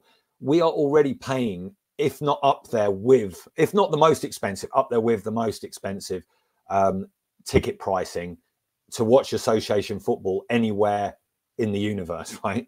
That's where we are at the moment. And well, I mean, Fulham's top tier is more expensive than Tottenham's. Arsenal's is comparable. Mate, that's why I didn't say we were the top. I said we were near the top. Near the top. Okay. We're in the top 3 or 4, aren't we? Yeah. You know, and we do provide probably the most top end experience in order to which to consume the football that's on offer. Sure, but to be fair, Sean, right, the most top end experience that I'm interested in is what's happening on the pitch, right? Right. And I'm sure Crackers, I think from Last Word on Spurs and other outlets, I'm sure he summed it up best for me when he said, you know, if the new stadium's wonderful. I love the new stadium. I'm not anti the new stadium. I think it's amazing. I do think stadiums and stands and everything are really important parts of football culture. And I think anyone who doesn't understand that really maybe doesn't understand football culture as well as they might think they do. You know, the Kop, how synonymous that is with Anfield and with Liverpool's storied history. The Shelf for Spurs, you know, all the different stands. Every club has it, their hotbed of their fan base and where, you know, the passion has come from for years and years and years. And hopefully, you know, the Park Lane is going to be that for generations to come for Spurs. I think the new stadium is brilliant. I won't hear a word said against it, except the fact that you could probably bend metal with the temperature under the taps. And I don't know, I thought you had a soap sponsorship. There's no soap in those toilets, Sean. Do you know what I mean? Molten Bradley, or is it Molten Brown or whatever it's called? Yeah, Molten Brown, texture like sun. They need to get in there, mate. Never mind giving us some money. Give us some supplies, lads. Yeah. Jesus, do you know what? I was having this conversation last night, not to get off the topic, but I was having this conversation last night because I'm always an advocate on here for efficiencies. And the amount of times I have conversations with people at the stadium around how Tottenham could be making more money.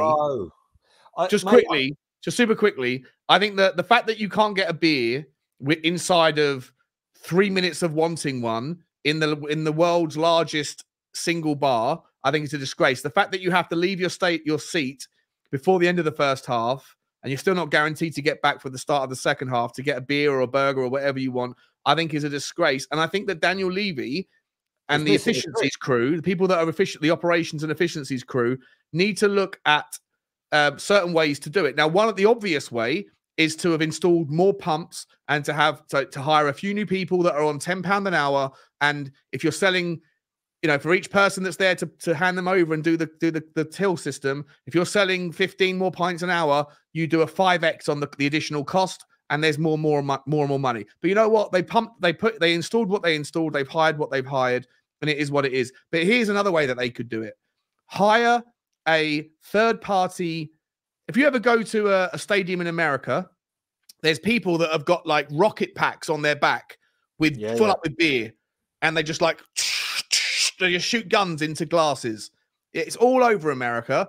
They could hire a team to come into the South Stand and not, so you haven't got to stand by the bar. They can just walk around and take payment on a whatever, some implant on your wrist or whatever, and then just fill people's beer up. They could make so much more money if the access to the thirsty people. Listen, I will tell you was on paper. An easy way of skyrocketing the amount of beer they sell without doing another thing except for getting a few joiners in and getting a bit of getting a few things more pumps in, right? Well, no, all they need to do. What do you do with? I know you try and be like an undercover homeless bloke. Do you know what I mean? Walking a dog and trying to get a few quid on YouTube. Yeah. But I want to say this: if you ever go out like that, don't call me out for that. Mate, respect the underclass, Sean. Respect the underclass. I've got a lot of time for the homeless, and if they've got a dog, I'm going to give them money. But the dogs aren't hungry, mate. That's all I'm saying. Listen, big up Bugsy. That was a joke, Robert. It was a joke, mate. Don't take me too seriously. Yeah, listen, I want to say one thing. If you go to the theatre in the West End or probably anywhere on planet Earth, definitely in the UK, what do? You buy drinks for half time. Okay. This could very easily be done on an app, very easily, very quickly. Or if not, just do it, face to face with bar staff. All they need to look, and don't get me wrong, I'm a football fan. I know what will go on. If you've got beers sat on one side with Phil P written on it, someone's just going to come along and canvas that. That's what I mean. But you can just hire people to come in with those canvases. Have lockers, and you could have a code. Once you bought the beers, you're given a code. You go to where you think it's going to be. You're given an exact location, and you just open it. It's at the 3 words. It's at the back. Yeah, you tap it in. And you open it up, you've got your 4 pints for you and your mates. Job done. Listen, I agree. There's a million ways to add efficiencies, right? For your method, for people just walking around like they do, hot dogs, get your hot dogs here, but it's beer instead, all that sort of thing. There's a million ways to do it, and it increases the revenues. I think there's an efficiency problem at the stadium. Much more important, I would say, than the ticket price rises. Look, for me, I just think, look, don't get me wrong, I'm not, I work in finance. I'm not stupid. I know that these ticket prices aren't going to stay where they are now forever. Okay. One price rise in the last 5 years since moved to the new stadium of 1.5%. And then now the 6% makes it, aggregated at 7.5% over 5 years, 1.5% per year. The cost of putting on an event has gone up by the individual specific unit costs of all the different things has far higher numbers than traditional measured RPI and CPI. So for Tottenham Hotspur, it's at margin erosion at every single cost, unless you pass those costs on. You understand finance. I know you do. I understand finance. We understand business. You have to pass the costs on. 6%, I don't think is that unreasonable. I was expecting a lot more. Yeah, look, mate, this is the thing. Anyone who's surprised or shocked by it hasn't been paying attention. This should have happened last year, right? We've got an extra year out of it. This would have happened last year, but if you want, nobody gave Daniel Levy any flowers last year. All they did was pivot their attention to the increase in the non-season ticket prices. Yeah, but Sean, that was because, right? And I know you've accused a few of us of talking our own book because it is affecting us now. But I was massively against that because, and even though it only affected a very small proportion, because there's only probably 7,000 non-season ticket fans that get to go every game. In the end, everyone did it because everyone knew this was coming. If he could have got away with doing it last year, he would have done it. And this is what I think the problem is, Sean, and why I think it's so abhorrent to me. It's justifiable on all the bases you've said. I can't argue with what you've said. What I'm arguing is it shouldn't be done. It can be done. He is doing it. Will we lump it? Yes, we will. I would like nothing more than to film a video, maybe here on your channel, of me setting a light to a season ticket. But I haven't got one. It's on my fucking phone, okay? When I book a ticket for a cup game, I'm paying an admin fee. Levy, you should be paying me, mate. I'm the one doing the admin. How about it's 50 quid a ticket? Make it 49. Because give me a quid for admin. I'm the one doing the typing. There isn't even Lewis in the ticket office who's having to sell it to me. I'm doing it myself. But that again, you want to make but all those little things are little ways in which you disguise the price rises, right? Yep. But listen, mate, this all falls into something, right? You can applaud him for the business acumen. You can do all the things that we will congratulate him on. Fine. But with but we don't do it, do we? The Levy out crew do not congratulate him. They'll pay lip service in a debate, in an argument. The Levy out crew will say, no, look, yeah, on all the business stuff, he's great. He's great. I've said that, box tick. Now let's focus on all the things why I hate him. Right? And I get it. It's a movement. I understand that. But like when they say, I'll give him his flowers when it's due, there's very little conversation from those people that goes anything further than just, yeah, he's a good businessman, well done. But when it came to last season ticket holders who got a price freeze were furious about things that didn't affect them, which was the price rises in One Hotspur membership. And where I would like to go with those people, because we knew that it was coming for us as well. Well, you're fighting the fire. You're fighting the fire for people that are not yourself, which I admire. Right? It's a nice kind of element of virtue signaling. But the reality is that we could fill that stadium for Phil. And let me ask you this: you've got kids, right? How many season tickets do you own? 4, and 4. My dad, and then my dad's on top of that as well. So is part of the frustration for you the fact that the cost of taking your entire family to Tottenham is so expensive? Yes and no, because look, mate, I say this all the time. I say this to my kids. I count myself as extremely lucky in life and generally, because, you know, I've got a roof over my head. I've got a job that pays well. I've obviously got some okay friends. I'm relatively attractive. I've still got my health, and I support one of the greatest football teams in the history of association football. And I get to go to White Hart Lane for most home games. And it's been a dream of mine to be a season ticket holder for pretty much all my life. And now I am, and I'm extremely grateful for that. And I know, look, I don't know. But you're not entitled to that. You're not entitled to any of those things. Right? Of course, you've got, mate, listen, unfortunately, and this is where the rubber meets the road, life isn't fair. Life will punch you hard in the face. 100%. To quote Rocky. There's some people that turn left when they get on planes, and there's some people that turn right. There's some people that have to shop in Aldi. There's some people that have to go to food banks. There's some people that can shop at Harrods. Like, Sean, it's not fair. But the thing I would say is, it's not, unfortunately, life isn't like this either. Those of us that are doing well, we do need to look and see, you know, I'm from a working class background. I've had to graft for everything I've achieved in my life. And, you know, my dad's an immigrant. He came to this country and he saw a team playing it all in white. And he thought, that looks amazing. And then he has been a Spurs fan ever since. And he's responsible for, I think we stopped counting at 27. He took 27 people to their first Spurs game, okay, including myself. So, and look, you're talking about season tickets. We've got 5 season tickets in our family because of my dad. But me and my 2 kids, my brother and his 4 kids, my other nephew, and then pretty much half my 26 cousins are all Spurs because of my dad. He's taken 27 people to their first Spurs games. Okay. Right. That's a proper legacy. Now he's got to the stage, and I am grateful, because I thought when we were going back to White Hart Lane, okay, from Wembley, where I first had a season ticket, I thought that there wasn't going to be any concessions. Because if you remember back to the old White Hart Lane, it was only really, and you know, don't quote me on this, I'm sure people in the chat will know this better than me. I think you're in a situation where there was only the family enclosure and certain elements, maybe the Paxton, where you got concessions at all. If you ever, as members, and as I was, we got tickets anywhere else, my dad was paying full whack, the kids were paying full whack.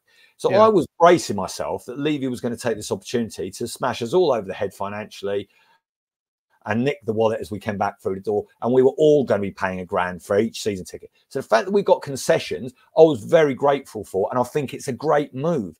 But this is the point, Sean.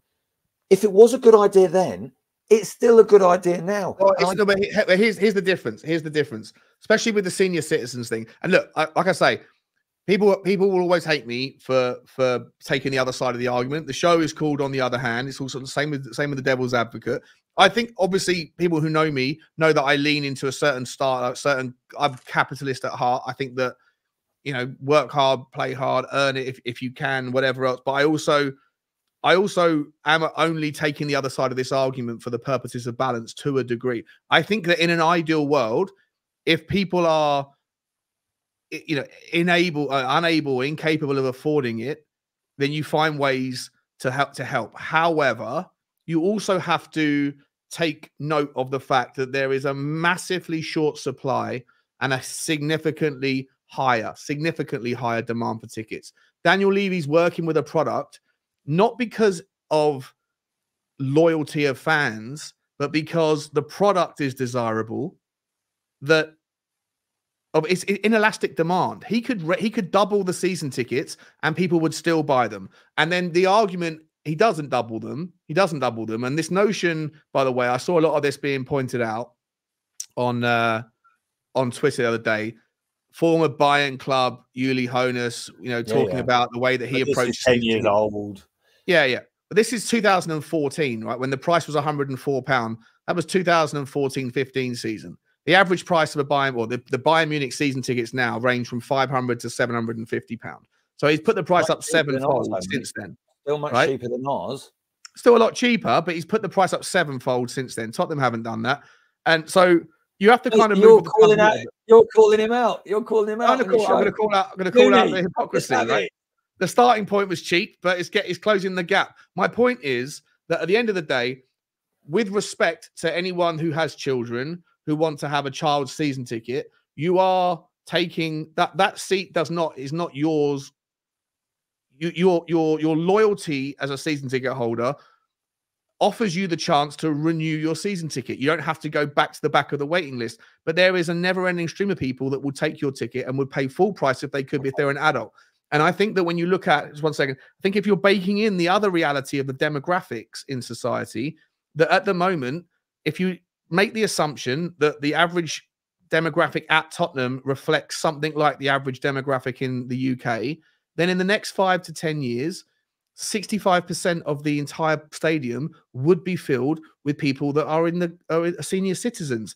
In the UK, 2/3 of the population will be supported by 1/3 in the next 10 years because of the aging population crisis. If Tottenham Hotspur were to continue to allow everybody that is a season ticket holder, in the second that they move into the senior citizen category, they get a 50% discount, then 2/3 of the stadium will be filled with 50% discounts. And as a business, Daniel Levy will pass that cost on in some form or fashion. And how's that going to look? It's going to look just like it is in the real world. Me and you, as a tax-paying member of the public, Phil, are going to get very little, and we're going to pay a lot more for it in the form of taxes. And paying your season ticket is some form of tax to watch your Tottenham Hotspur, your beloved Tottenham Hotspur. So I think that when you look at Tottenham and you look at Arsenal, both clubs have made the decision to scale back on the access. I get it. In an ideal world, it's not fair. In an ideal world, everyone should have everything for free, and then we can watch the best team, to be hyperbolic, but everyone should be able to access it at reasonable rates. But the reality is that not everybody can. We're complaining about the price of a season ticket, but there's 80,000 people that would do anything to get a season ticket, but they can't get it because me and you are keeping them from having it. So why are we entitled to moan about the price? Then someone else will happily pay, but has to wait for their access until me or you give it up. We are stopping them from watching Tottenham. Why is that okay? But also we demand that Daniel Levy keeps the price affordable for us when they would be happy to pay more. Square that circle. Sean, let me ask you something, if I can. You don't need to be exact with this, but just give me a ballpark if you're comfortable with answering this question. When you got your season ticket, where were you in the season ticket waiting list? What sort of approximate number were you? I don't know, like 50,000, I think I got offered it, but yeah. I was a single guy, solo guy, so I wasn't. Yeah, so you could take one on your own. Yeah. A friend of mine, Naz, who used to come sometimes when the kids couldn't to midweek games, and shout out Naz, top man. He's now in the West Upper. God knows how he's going to afford the increase. Yeah. So good luck, Naz. He might be starting a YouTube channel as well just to pay for it. He'll be saying, "Sorry, Naz Junior, we got to go and watch the youth team up Boreham Wood play Arsenal free because we can't afford the season tickets anymore." Listen, listen. You go with Hang him, on, Phil. Sean, I'd like going to take it at football. I really want you to answer that question for me, right? Because my I think it's an important point. I think it's an important point. We have season tickets. We have the access to renewing them. Yeah. But that why is it okay for us? Why is it okay for us to stop and prevent other people that are waiting in line and also moan about the price to do so? Okay, but that I think almost is one of the great British traditions is queuing. Okay, right. We were just further. Look, don't get this twisted. I am just very lucky that I was on the waiting list before you and before the bloke who would pay £2,000 for my currently £1,000 season ticket. Right. Yeah. And look, and that is supply and demand. Just because someone else would be willing to pay more than I'm paying for it doesn't mean that what I'm paying for it is wrong, right? I feel desperately sorry. I wish there was a 200,000 seat stadium for Spurs, but there isn't. We have got what we have got. That is a shame, right? Yeah. But my point to this is, if you're following the tax analogy, we're all citizens of the land of Tottenham. What a lovely country it is.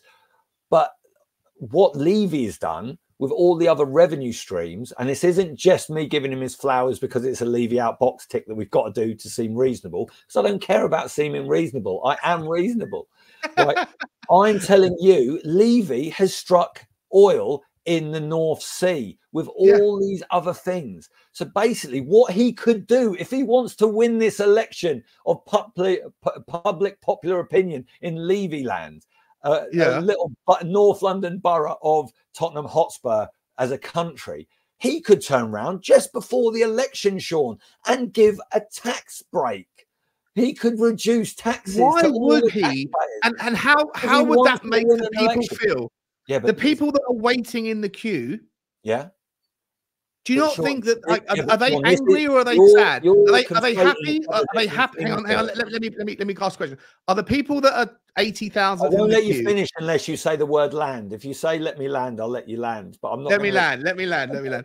If the people that are waiting in the queue, right, that can afford the season ticket, and unfortunately, like I say, there's people that turn left and people that turn right. It is what it is.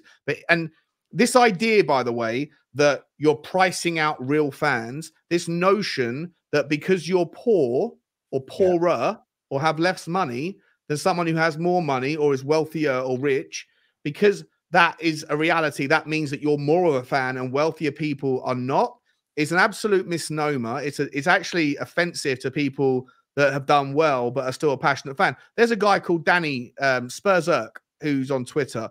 He's been a season ticket holder at Tottenham all his life. I don't know how old he is, 55 or something. He's in the Tunnel Club. He was very gracious, took me to the Tunnel Club. That guy travels overseas every game. He goes home, away, season ticket. He grew up being a Tottenham thug, whatever, he was a kid. He was out there with messing around, all that stuff. And he's more passionate about Tottenham than most people. But because he's done very well for himself, he happens to go to the Tunnel Club. He wants to experience a nicer way. I went in there. Every other person that's in there is the same. Super passionate, just happen to have done well for themselves. This notion that rich aren't real fans and poor people are is bullshit. But Sean, that's not the argument I would make, though. I think the differential in pricing is the future. The fact there is a Tunnel Club, the fact that Johnny, one of our own, pays the prices that he pays. He had that debenture that he talks about. In the end, it's phenomenal that fans can afford and want to have that different experience. And it's one of the fantastic things about the new stadium, that there is this differentiation and you can pay more. My point is, just because fans can pay that and want to pay and want that different experience, don't raise the bar of having to pay for all fans. And I think there is. Again, I'll go back to the same point, mate. Devil's advocate. Yeah. I want to sit. If I'm flying to Australia, on the other hand, if I'm flying to Australia tomorrow for a holiday, I'm turning right because I can't afford the amount of money it's going to cost to sit Yeah. on the left-hand side of the front end of the plane. Right? To the people on the front, to the people that can afford the top end of the plane give a shit about me. They don't. Right? You have to like, it is what it is. And for me, this notion that I still don't think has been answered. If the price rises, allow a few people to drop off and allow a few more people off that waiting list to get access to their ability to support the club week in, week out. Where's the sympathy for them that is priced out by an artificially suppressed season ticket price that just maintains and continues the loyalty of people who have the option to be loyal anyway? They get first dibs on the season ticket. If you don't want it, there's a lot of people that do, and they're just as big fans. They're waiting patiently for their chance. And unfortunately, market forces prevail. I haven't heard a compelling argument for why in any other walk of life, businesses, Apple's got brand loyalty. Apple don't say, well, you know what? I'm going to give, you've been a long-term customer of Apple. I'm going to give you your phone at 50% of the price. It doesn't work anywhere else. But and this notion that it's a fan, not a customer, is bollocks as well. You're both. Two things can be true at the same time. Yeah, they can both be true at the same time, Sean. But there's a reason why it's called the jet set, right? Back in the day. Flying's a much more affordable thing now than it was in the past. Maybe not so much these days. But you literally had to be rich or famous to get on any sort of plane when it first became popular in the 60s. And so it is different.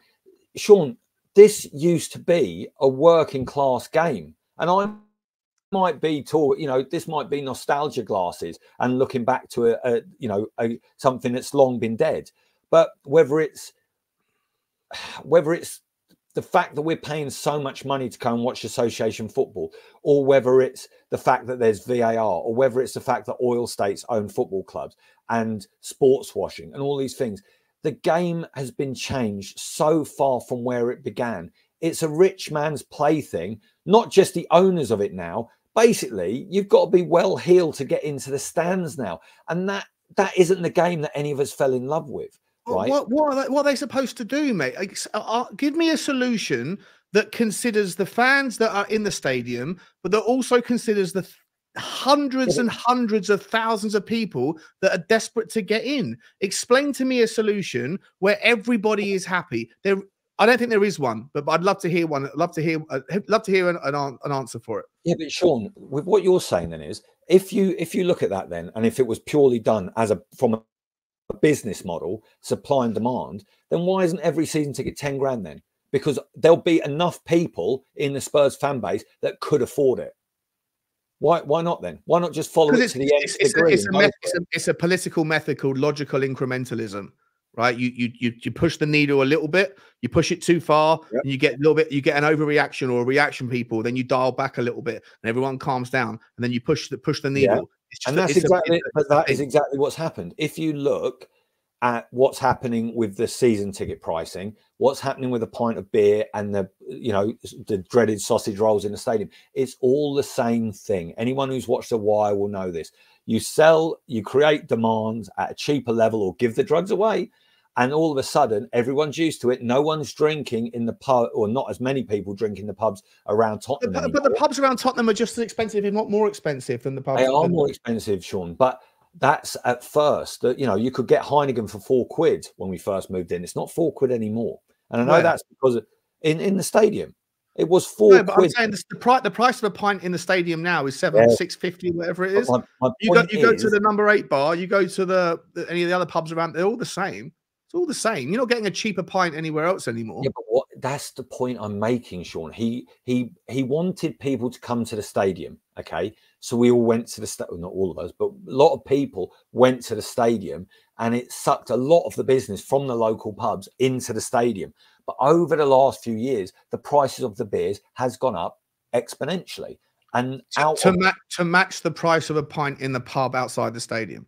But my point to that is, though, this is, and look, I've got no problem with that, right? Because people can choose to drink. I don't understand what explain to me the notion of why a price of the pint inside the stadium should be cheaper than the price of the pint outside the stadium.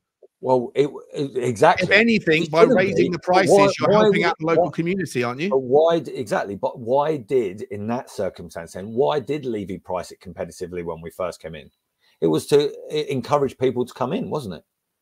It was to create. I don't remember that specific scenario, to be honest. I don't remember if they did it at 50% discounts or whatever. But well, no, that was just where it was sat at. It was the pricing when we first went in was approximately £4. People in the chat, correct me if I'm wrong. It was £4 for certain lagers. I think it was Heineken and maybe Amstel, and then it was £5 for a neck oil. And obviously, this has just gone up, right? And gone up and gone up. And look, a lot of this is inflation, right? There again, another two fingers, everyone. But the point I would make, Sean, is I need to drive because we've been going for nearly 2 hours, and I need to get a sensible answer. Well, you've got the wrong person on the show. How do you? No, I think it's been a fantastic show, mate. I've really enjoyed it. I definitely want to do this again with you, 100%, very soon as well. But I just need to get this. How do you consider all the people that are up in arms, the people that are furious? Yeah. They are talking their book. They are talking their book. Right, the people that are furious about the season ticket prices are probably mainly season ticket holders. The people that were quiet last year that weren't furious about the raising of the prices of match day tickets were the people that aren't going to be worried about that because they're already season ticket holders. Right, but those that had an issue anyway that were looking for a stick to beat Daniel Levy, forget about the freezing of the season tickets that affects 45,000 people. Let's focus on the people that have to pay an extra £8 for a Category A ticket. And then this year, the pendulum swings back. Everyone's now going to go after Daniel Levy for that. He's damned if he does, he's damned if he doesn't. But who cares about who's sitting there advocating for the people that can't get a ticket? Who's advocating for the people that have spent 50 quid on a one Hotspur membership? Yeah, mate, that's a massive issue, right? And the one Hotspur membership was something I was very hot on, right? Because I think that is a disgrace. There's 200,000 of them, mate. I know, and you're not getting much London Derby ticket. Yeah, but listen, and this is another thing that isn't talked about. There is not, and I'm telling you this, there is not as many people on the waiting list because they want season tickets. There is not. And I know your point about, you're a single bloke, you're willing to just sit, wherever. Season ticket waiting list is as high as it's ever been.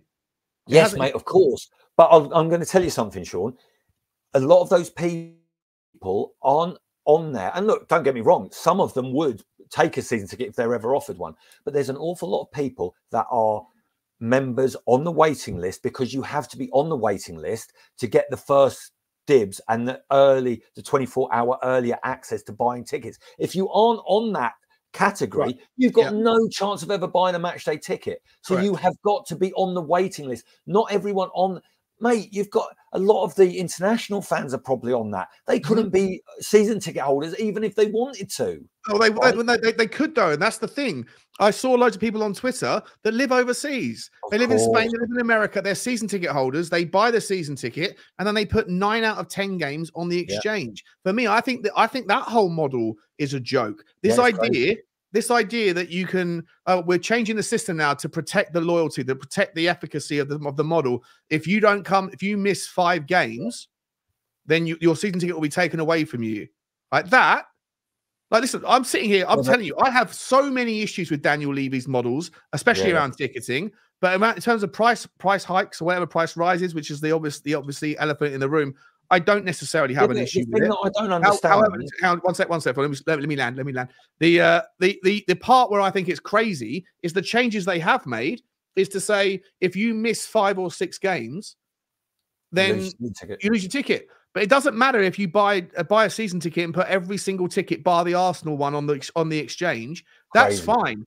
But if you don't, if you happen to be caught at work, caught in traffic, or you lose your phone on the way to the stadium, but you had every intention going, but you can't sign in, then that counts as one of your 5 strikes against you.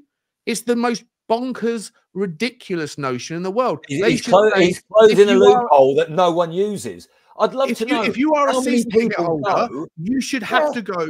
You should have to go to at least half the games. If you're living overseas and you're holding your season ticket because you want to go to Arsenal, but you don't want to go to everything else, that to me is a problem. It's a problem. Yeah, but Sean, actually, I've just realised because I had a similar question about this as you have. because I'm like, well, what if you're not going and you're selling it to other people? You're still not going. So what are you doing if you're missing more than 4 or 5 games? Like, are you really a season ticket holder? Most people don't go. Yeah, but it's just come to me. It's just come to me. Expressions oozing guy, right? He doesn't. He's got a season ticket. He makes money from his watch along, so he doesn't go to most of the games. He'll go to Arsenal, he'll go to Chelsea, go to Liverpool. Respect expressions, yeah. Respect the big man. I love the guy. I think he's brilliant. He's brilliant, but he's just an example of people that have a season ticket that don't go to most of the games, and that exchange is manipulated and utilized. I've come up with the reason why he's done that, Sean. It's very simple, because, and I know a few people, and I may be related to a couple of them, I may even be one of them, who at the end of last season were so pissed off, boycotted games and didn't go. They didn't sell them on the exchange, which some people did, and some Levy out people did, and then got stick for it. Oh, well, you're just selling your ticket, so it's not really a boycott, is it? Which I can see the logic behind. But if I was to empty chair it and not go, just to give it one of these to Levy over these ticket price rises, he's then going to turn around and say, oh, Phil P, you missed 4 games at the end of that season and you're a naughty boy. Give me your season ticket back. But look, the thing I would just say,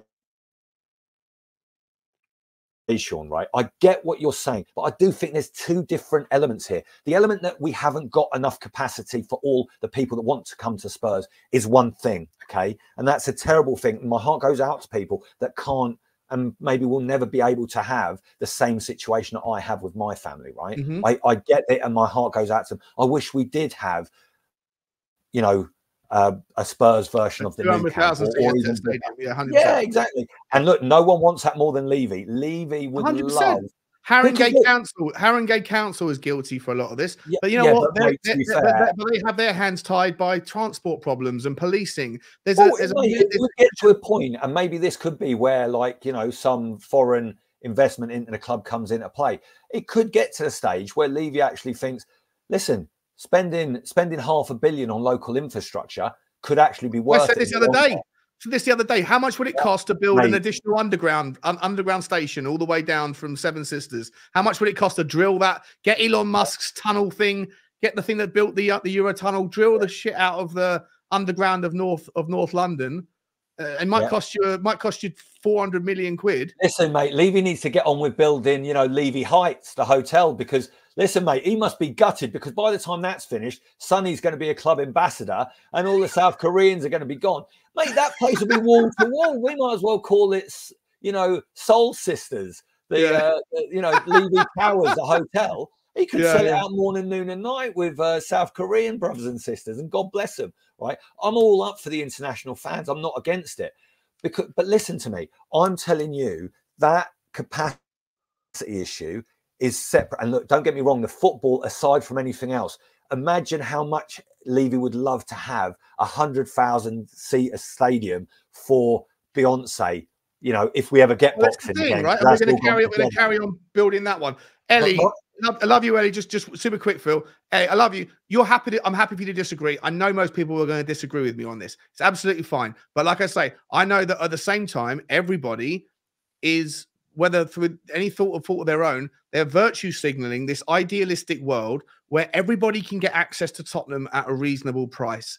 And unfortunately, scarcity has a value, and it's an inelastic demand. Not everyone can be satisfied. Those of you that want the prices of the season tickets to stay super low for an ever-aging population that are going to turn into season ticket holders, those prices will be handed over. The difference in revenue will be handed over to the adult members over the next 5 years. So I don't personally want to have to pay £4,000 for a ticket because somebody else became a season ticket holder at 60. Sean, you mean there's a ceiling to how much you love your club? You wouldn't. I will pay it. I don't want to have to pay it. I don't want to have to pay it at the expense of somebody else who only got their season ticket at 64. 1 year clips into a 50% discount. I'm not up for that. I'm not okay with that. And also, I'm not okay with this notion that because you've been a season ticket holder for 20 years, that means that that no one else can ever be a season ticket holder, which is what we're advocating for by artificially suppressing the season ticket price is low. There's always someone that's going to lose out. And I haven't heard a solution from anybody around how you. Yeah, but listen, I'm going to tell you something. How do you make those people feel better about it? I haven't heard any solutions. Sean, I don't think there is a solution to that, but I'm here to talk to you about the season ticket pricing in the first element. And my case and my plea to the club would be, right, is do something extraordinary, right, and don't go up with the ticket price hikes, and don't do what they're doing to the seniors. And you make a good point about the longevity of the season, of the senior season ticket holders, Sean, and about the scarcity, and about the fact that in years to come, when we're all, you know, in very short amount of time for me and a bit longer for you, you know, hopefully we get to that ripe old age and still living to see Spurs play. But my point is, we could actually change the game and say, right, because of all these other elements and all this other revenue streams that are coming in, the ticket pricing that we all pay makes such little difference to the revenue that the club earn now, right, and ever increasingly so, or ever decreasingly so I should say. You're at a situation where Levy could actually turn around and say, I am going to freeze the ticket prices, because look at all the other wonderful things I've done. The club can be sustainable and grow and be where we need to be. And you, the supporters, can still be loyal supporters and do all the things that you currently do and how well you support the club, and not have to pay through the nose, or pay even more through the nose than you currently are. Because Beyonce fans are paying for that. Formula One fans are paying for that. Right. Everyone internationally that pays for Premier League TV rights are paying for that. So Phil P, you stay on £1,000. Johnny, you still pay your debenture. The chap in the Tunnel Club who can afford it and wants to have that experience still pays what he's paying. Oh, so we're saying means tested season tickets now? No, I'm not saying that at all, mate. I'm saying differentiate your pricing band so people can have different experiences. Exactly. What I'm saying is do more of the same, but I'm saying don't just look at it and say, right, this is a business. This is a Qantas airline. It is a business, mate. It is a business. It is a business. But Sean, what I'm saying to you is, it was still a business in COVID when there were no fans there, right? And the club, okay, it suffered. And look at the difference in revenues. I've got it right in front of me. Here we go. But, mate, but we lost. We're down. We're down 180 million quid. All of that came from match day income, by the way. Yeah. That giant drop there. Look at that. You can see the blue. The blue is match day. Yeah. No blue at all. No blue. Look, on 2020, 150 million quid's worth of difference. Okay, but look at the difference between 17-18 and 18-19, and then 21-22, and then 22-23. It's already massively jumped up because we've got 62,000 people in the ground. Okay, what's wrong with maintaining at that level? It doesn't have to jump up, and the jump up so. I'll tell you why. Because you look at teams like Aston Villa, who Unai Emery is saying, and Aston Villa make very, very little money. They make absolute pittance on a match day revenue. Right? Their stadium isn't worth. The stadium's nice, but they don't have any of that stuff. Aston Villa don't know. They can't figure out right now whether they're going to be in breach of FFP or not. Whether they're going to lose 6 points next season or not. And 6 points difference, if they do get fined, will be the difference between getting in Champions League or not. So 60, 70 million quid in revenue minimum, based on an infraction that the fact that they can't tell right now. Kieran Maguire, the Swiss Ramble, the other fella, Stefan Borst, none of them know. The difference is about 3 million euros. That's how close they are to the line. You know what? How much money are Tottenham going to make from this additional revenue in the season tickets? About 3 million quid. Right? Exactly. We got the same amount for loaning Dyer for the last 6 months of his contract. But my point is, if you take that notion to everything, if Tottenham were to push the boat out and spend 100 million quid on a player that we all think we should be able to, and the fact that Ange said, no, we're never going to be able to, and once again, I see the same Levy out people in the comments here talking about this from the start, saying Daniel Levy's Tottenham never going to spend 100 million quid. If we were to be the club that spent 100 million quid on a player, then we are the sort of club that gets very close to that FFP line. And then you know what? It might be 3 million quid difference that makes you one side of the line or the other. And if Tottenham never put up prices, despite the fact that there is a never-ending stream of people willing to pay a higher price, just because we have to think about the sensitivities of people who have been a season ticket holder, who have had the privilege of watching Tottenham for 25 years, when everyone else would absolutely bend over backwards to get the opportunity but can't.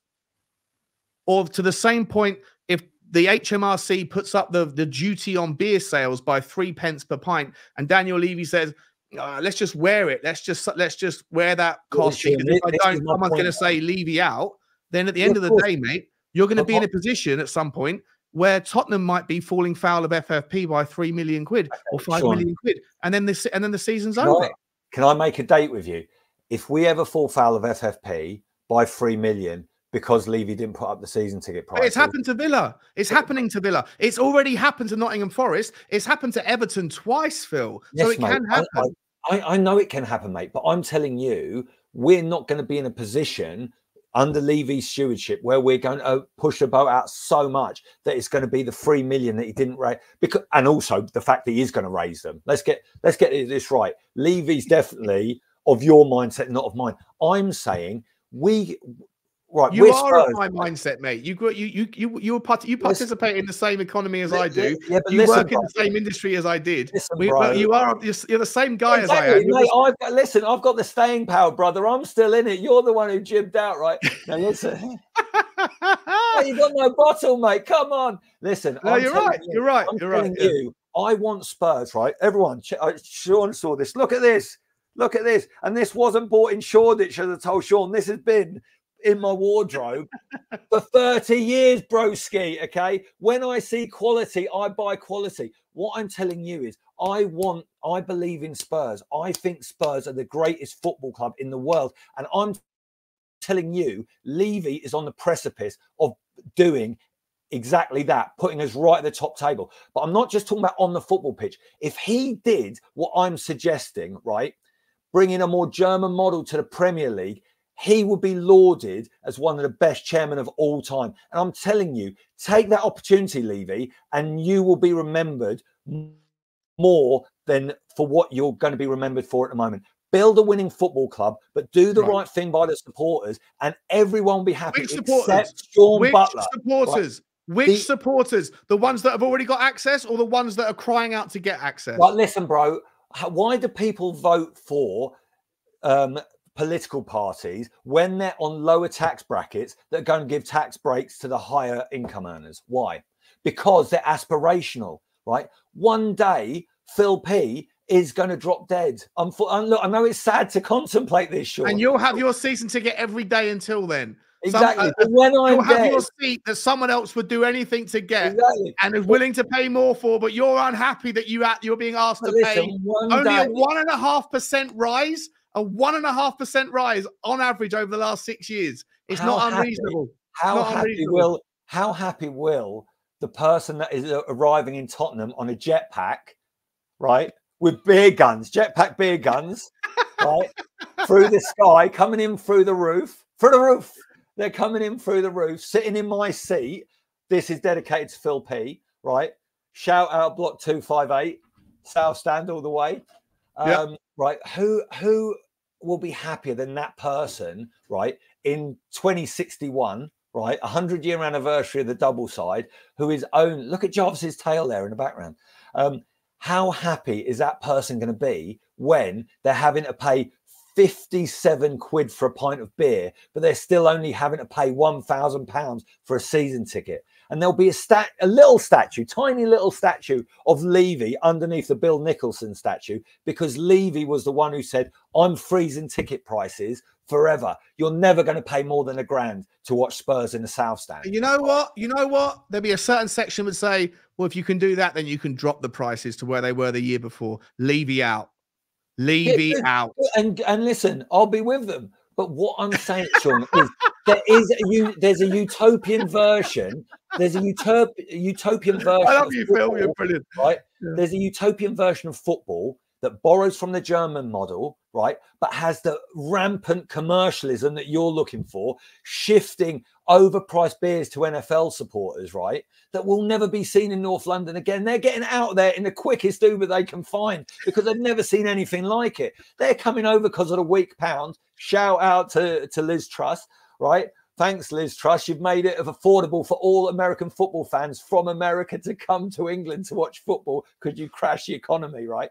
They're all coming over from south side of Chicago and they're looking around Tottenham thinking, Jesus Christ, get me an Uber. I've got to get the hell out of here. But they're still tanked up on overpriced Budweiser because Levy has got the pricing right for the different ventures that he's getting this. If he gets to 30 non-football events at the stadium, brilliant. Levy, go and do it. And I'm not virtue signaling. It's phenomenal, right? I'm all for that. So as long as someone's paying it, but it's not you, then it's okay. Exactly, bro. Listen, when was the last time you turned down a free beer? The top of the show, you said you went and took a free ticket to watch Spurs under 21. So don't give me that flannel butler. You're on that train as well. I didn't take a free ticket. It was free to go and watch it. There was no. Someone didn't give me a ticket that they paid for. It was just there was no ticket to vote. It was just go and see it. Well, I didn't listen, mate. Okay. If someone correct my point, you didn't pay any money to watch a game of football, Sean Butler. You didn't pay any money to watch a game of football, right? And no one else did either. So I'm just participating in the market economy. But you know what, Bournemouth FC, the devil that they are for joining up with Arsenal, they made about 20 quid out of me in concessions on the night. So it's all good. Everyone's happy. This is a good point that I want to make. I do want to make this, right? I'm going to tell you something. It was cheaper to go and watch, and 10 of the P's all went down to the stadium to watch Shakhtar Donetsk, right? A couple of my nephews went for the first time. Actually, 3 of my nephews went for the first time. My niece went for the first time. Really big family day out. My wife went for the first time in many years. And we were properly in the prawn sandwich brigade, probably up near where Johnny probably sits. So, Johnny, sorry if you found any of my my rubbish when you went to the first game of the season against Man U, but I do tend to take my litter with me because I'm nice like that. Right, and we went cheaper tickets at okay, so it was packed out. The club shop was Ramo, Sean, because people would go for the first time or have more money to spend. And this is the point I would make, right? Everyone's got a pool of cash to spend, okay? That's just normal. So if I've got a certain amount of money to spend with me and my kids and my dad when I go to a game, but we're spending more of it on the season tickets, I'm then disgruntled. And obviously, because I'm Levy out, right, I'm then not going to spend it on beer in the stadium. But if Levy did the right thing, another major block of Enoch out, Levy out falls away. And he's building a team and he's backing Ange. And all of a sudden... Do you really think that he hasn't factored that stuff in? Do you not think he's got people in that are pricing out pricing out models of drop prices by this much? What does that extrapolate out to in additional revenue spend? Shawnee, I can only hope and imagine that he does, because we know, well... Of course he does. Of course he does. He's working in a system of inelastic demand, like to the point already. He has... He would much prefer we were all single-use tickets, right? He would rather none of us were season ticket holders, because every single person that comes, and again, shout out to all our brothers and sisters from Korea, because listen, they're not just hang on a second. This notion that he doesn't reward loyalty is also nonsense. He hasn't changed the away ticket allocation thing, which I think is ridiculous. I think that you have, somewhere between 1,000 and 4,000 fans that go to every away game, but the vast majority of them are the same people that have had tickets forever. And that he could have changed that model. He could have sliced that in half and gone 50% allocation to the loyalty points, which would have priced out the very next tier down from the most loyal season ticket holders ever, and given 50% to a ballot. He didn't do any of those things. I have a problem with the away season ticket thing. I think it creates a bubble. I think that it creates a system where you pass people on, you sell tickets on. So I think there's massive issues with that, but he has recognized loyalty in the away. He absolutely rewards loyalty in line with market forces. And I think that anyone that sits here and is arguing that price rises are unrealistic, I take the empathetic, passionate, emotional view, and I understand the fact that senior citizens shouldn't necessarily be punished because they've moved into a certain tier and therefore you're losing the revenue and Tottenham can't continue to do it. But you know what? It's going to be a thing. It's already been replicated by Arsenal, who don't even have anywhere near as many concession stands as Tottenham do. It's going to happen at United. It's going to happen at City. It's going to happen at Villa. Yeah, but Sean, this is my point. I want us to be different. I want us to be the best. I want. I'd like us to be dream world scenario as well, mate. It doesn't work like that. Yeah, but the away fans is an interesting thing, right? Because all the things you've said are right. But I know. the other side of it is, though, who are the? I would say the Spurs away support is one of the best anywhere in football. They're always loud. They're always proud, and they're bringing the noise, mate. Wherever they go, they're bringing the noise. And we listen. If does that change though? If you put 20% of the allocated lot into a ballot, maybe not. I don't know. But this is a point, though, Sean. We are in a situation where, with what he's doing with the season ticket price rise, I know you probably will argue this because of the stance you have, but there are going to be people that this is the final straw, whether it's financially or whether it's just that. And my knee-jerk reaction to this was, mate, I've told you how passionate about and grateful I am about how I've got my situation and how many tickets we have as a family. But I'm telling you, me and my dad discussed seriously about jacking it in, because we think it's beyond the pale. What he's doing is a piss take in our eyes, right? And 1.5% rise every year. Do you get mad when you go to the co-op and see a price of, or go to Aldi and see the price of eggs has gone up 200% in the last 2 years? Yes, mate. But what I'm saying to you is, as a point of principle, we just think it's wrong. But are we going to do anything about it? To the first point you made. No, exactly. No one's doing about it. Everyone's going to write. They'll write a few tweets. They'll like a few tweets. They'll share a few tweets. They'll come on here and tell me I'm a dickhead. But ultimately, those of you that have access, sorry, Sean. I meant to say you're a dickhead. You're a dickhead. I get it. It's fine. It's fine. I'm just playing the other side of the coin for balance. But at the end of the day, all of you that have already got access to tickets are not going to give up your access to your tickets. Neither am I. Neither are people. And the people that are still waiting in line are going to have to wait a long time. Yeah, but Sean, this is the point, yeah? Some people, right? Not me, not you, okay? Let's just have it as it is. We're going to keep going, right? We're going to put up with it. You, because you think it's sensible. Me, because, I swear to Christ, I'm going to see that bloke out, right? I will be there. I will be there, Levy. I'll be there waiting. And when you go... Look, I know it's not right thing, and I'm not saying when you die. Phil, someone's at my door. I'm still going. It's literally right there, so I'll still hear you. Right. Okay. Go on your rant. I'll put you on the big screen. Here you go. Right, listen, everyone. The time has come. He's enlarged himself, for God's sake. Here we go. Listen, Sean Butler TV has been taken over by Levy Out. Enoch Out has now taken over. The revolution will be televised on YouTube. For everyone who joined to see a debate, there is no debate. Levy, you're dead meat. Stop messing around with the ticket prices. Respect your elders. Chapter 1, page 1. Who raised you? Respect your elders. Stop pissing off the older fans. They put enough into this club. Blood, sweat and tears over many years. You don't need this, Levy. You don't need the grief for 3 million quid. What's 3 million to you? That's probably a pedicure for Smoking Joe in prison. Pedicures cost a lot more. Bodily fluids and that. Right, so look, do the right thing, Levy. You know it makes sense. Listen to Phil P. Live and exclusive on Sean Butler TV. Now the world famous home of Enoch Out. But listen, we've all got to be sensible about this. No one's going to listen to me. Levy's not going to listen to me. He's not going to create some sort of utopian ticket price scenario where they're going to be paying a lot less, or we're all going to be paying a lot less. For this. Oh, Sean, you're back. Sorry. Okay. Enoch Out will now hand back over the reins of Sean Butler TV to the man himself. But listen, look, I just think, right, that it's two separate things. But I know people, Sean, that are diehard Spurs that over the last few years, whether it's generally what's been going on at the club or how Levy is, or just have had enough, and now there's going to be a few people, even if it's only 20, right? We're going to lose 20 people, right? And they're going to be replaced. I'm not saying they're going to be replaced by less, they are going to be people that love the club. But I'm just putting it out there that they may wear chinos more than tracksuit bottoms. That's all I'm going to say, right? So I'm not saying they're not real fans, right? Doesn't mean they're less of a Tottenham fan, though. I'm not saying they're less of a Tottenham fan. I'm just saying they're not as good. I know you're not, but I think there is a notion.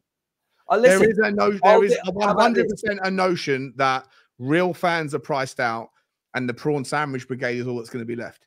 Listen, I'm going to ask a question, right? Will Levy, if he's going to go ahead with these ticket prices, right?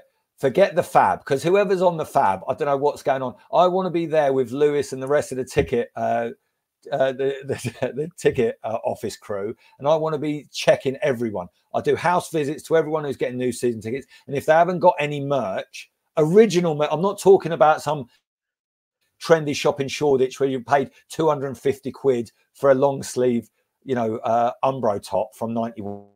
I'm talking about like you bought it on the day and you've managed to keep it until this day in history. Yeah. I want to know exactly what's going on. I want to know how long you've been a fan, and I want to, you know, get in the weeds. When did you start supporting the club? Show me your credentials. When was the last time you had a ruck? When was the last time you went on a YouTube channel and had it with Declan Rice? We want to know. We want to know, what are your credentials? What sort of fan are you? And listen, if they don't wear socks, right? If you're not wearing socks with your shoes, get out of town, mate, because that's just unhygienic. Listen, if you're not willing to sweat up enough in the stands that you need a sock to absorb some sweat on your feet, you're not, you're no sort of football fan to me, and you can stick your fashion sense up your backside as well. Nice. Nice. Listen, Phil, I love your passion, and I think that there's a lot of logic to everything you're saying. I think that the emotional side of the argument, it's not financially logical, Sean, but I think there is a way that this could be done that would set a precedent. And your actually one thing, Sean, your point about Villa is well made, but this is the thing. Spurs aren't Villa. Spurs are Spurs. And thanks to the great work that Levy's done on the financial side, we can afford to do something completely off-piste, off-script, and flip the script on this whole fan, fandom in the UK. We could do something that no club can do or will be willing to do. How good would it be to do that, to freeze season ticket prices? If he turned around and say season ticket prices are frozen for 5 years, have that, Gooners. Actually say that on the statement. Have that, Gooners, Coy's Daniel. All of a sudden, everyone's going to be, mate, I'm going to be whirling my top round. Apart from the 100,000 people that are waiting in line. Mate, they're aspirational, Sean. Listen, respect the people on the waiting list, mate. They don't want to pay through the. I don't think we are, though. I think this is part of the conversation. I'm trying to make sure that every angle is covered here. We've spent 2 hours and 22 minutes now discussing this. I think we've got absolutely nowhere, but I think we've had a really good chat. But ultimately, I think that I still maintain this idea that everyone talks their book. Everyone wants to have as much as they possibly can and give as little back as possible in terms of like just life generally. They want what they want, and they can't afford much as they want. But for every person that is going to benefit from a price freeze, there's another person that's going to suffer. From every person that's going to suffer from a price rise, there's another person that's going to benefit. And you're not entitled, just like Tottenham fans are not entitled to a trophy. Tottenham fans should not feel entitled to their ticket forevermore without condition. I think that the conditions of life are that market forces in a capitalist world, a capitalist democratic world, whether you like it or hate it, unless you're advocating for socialism, where everyone gets the same, despite what value you put in, which I don't think has ever been a successful narrative, then unfortunately, there's always going to be people that can have a little bit more than others. It's not cool, it's not ideal, but it is what it is. And I think that the overarching idea of putting up season ticket prices by 1.5% per year for the last 5 years really isn't that unreasonable. It really isn't. And I think that Daniel Levy, if he sets a precedent around, oh, it's only 3 million quid or it's only 5 million quid, I'm not going to do it, then it won't be appreciated by the people that hate him.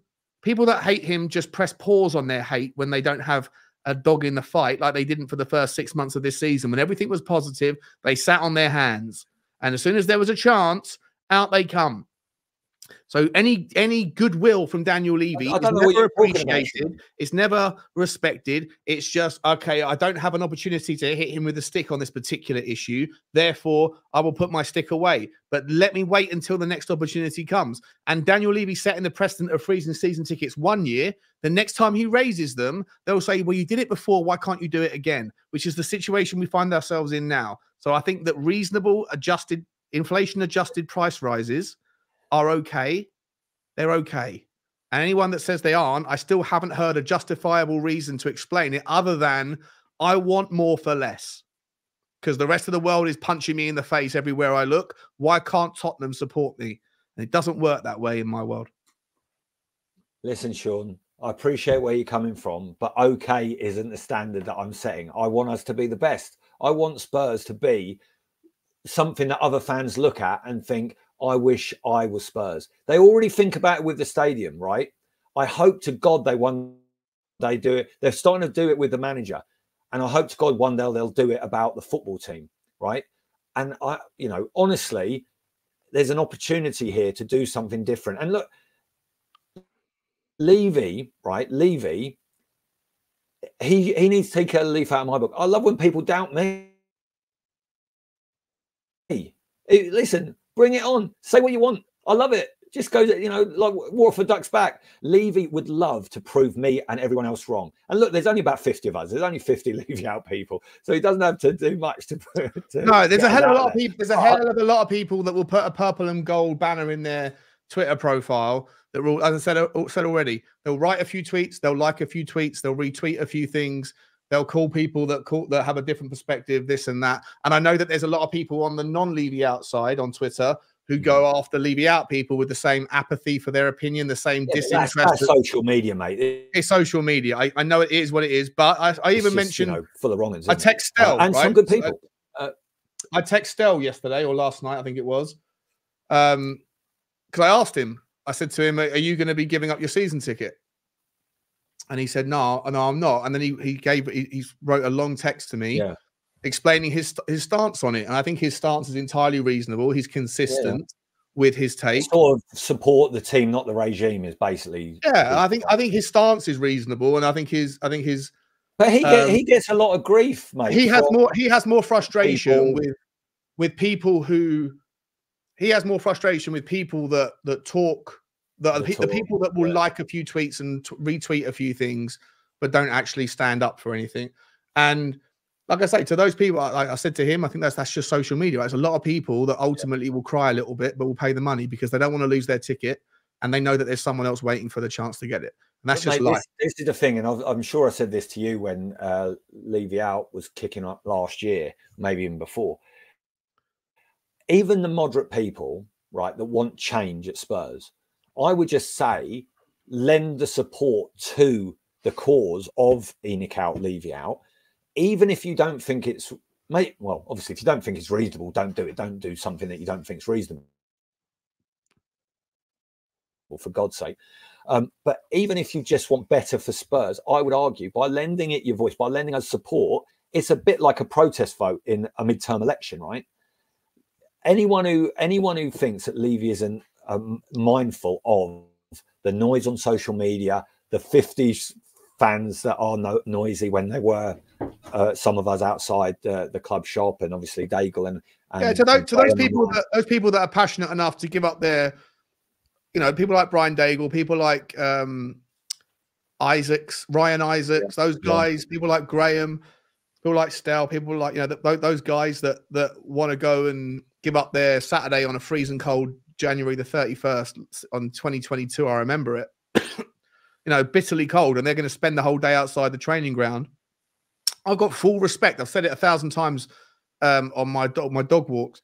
I've got full respect for anybody who shares a different opinion to me, but who backs it with energy and not an action, and not just words on a screen, because talk is cheap. I don't personally share the same energy, and I think that, to your point, like, loosely give your support towards ENIC out. I think that's a dangerous thing, because I think what you really need to have is you need to know exactly how big the movement really is and what it stands for. And I think that the change for Tottenham thing was just an opportunist from someone, to try to fill the ground, fill the middle, fill the void. It was all nonsense. Yeah, it was nonsense. But look, that was a shame to me, because there was a missed opportunity there. But in the end, look, this is the thing I think. Even though that it was small and it's not perfectly formed, there's wrong uns all over the place, right? But the people that I've met at protests are all pretty reasonable people. They're not, they're not monsters. I mean, I meet them all at Tottenham games, and they all come up to me and go, "I don't agree with you, Sean, but Let's have a beer. You know, but great. and it's the thing. But and look, almost goes without saying, but again, for the drinking game, people out there playing the Spurs buzzword bingo, we all want the best for the club, right? So there it is, another two fingers. In the end of the day, right? I just think that Levy does pay attention to this stuff.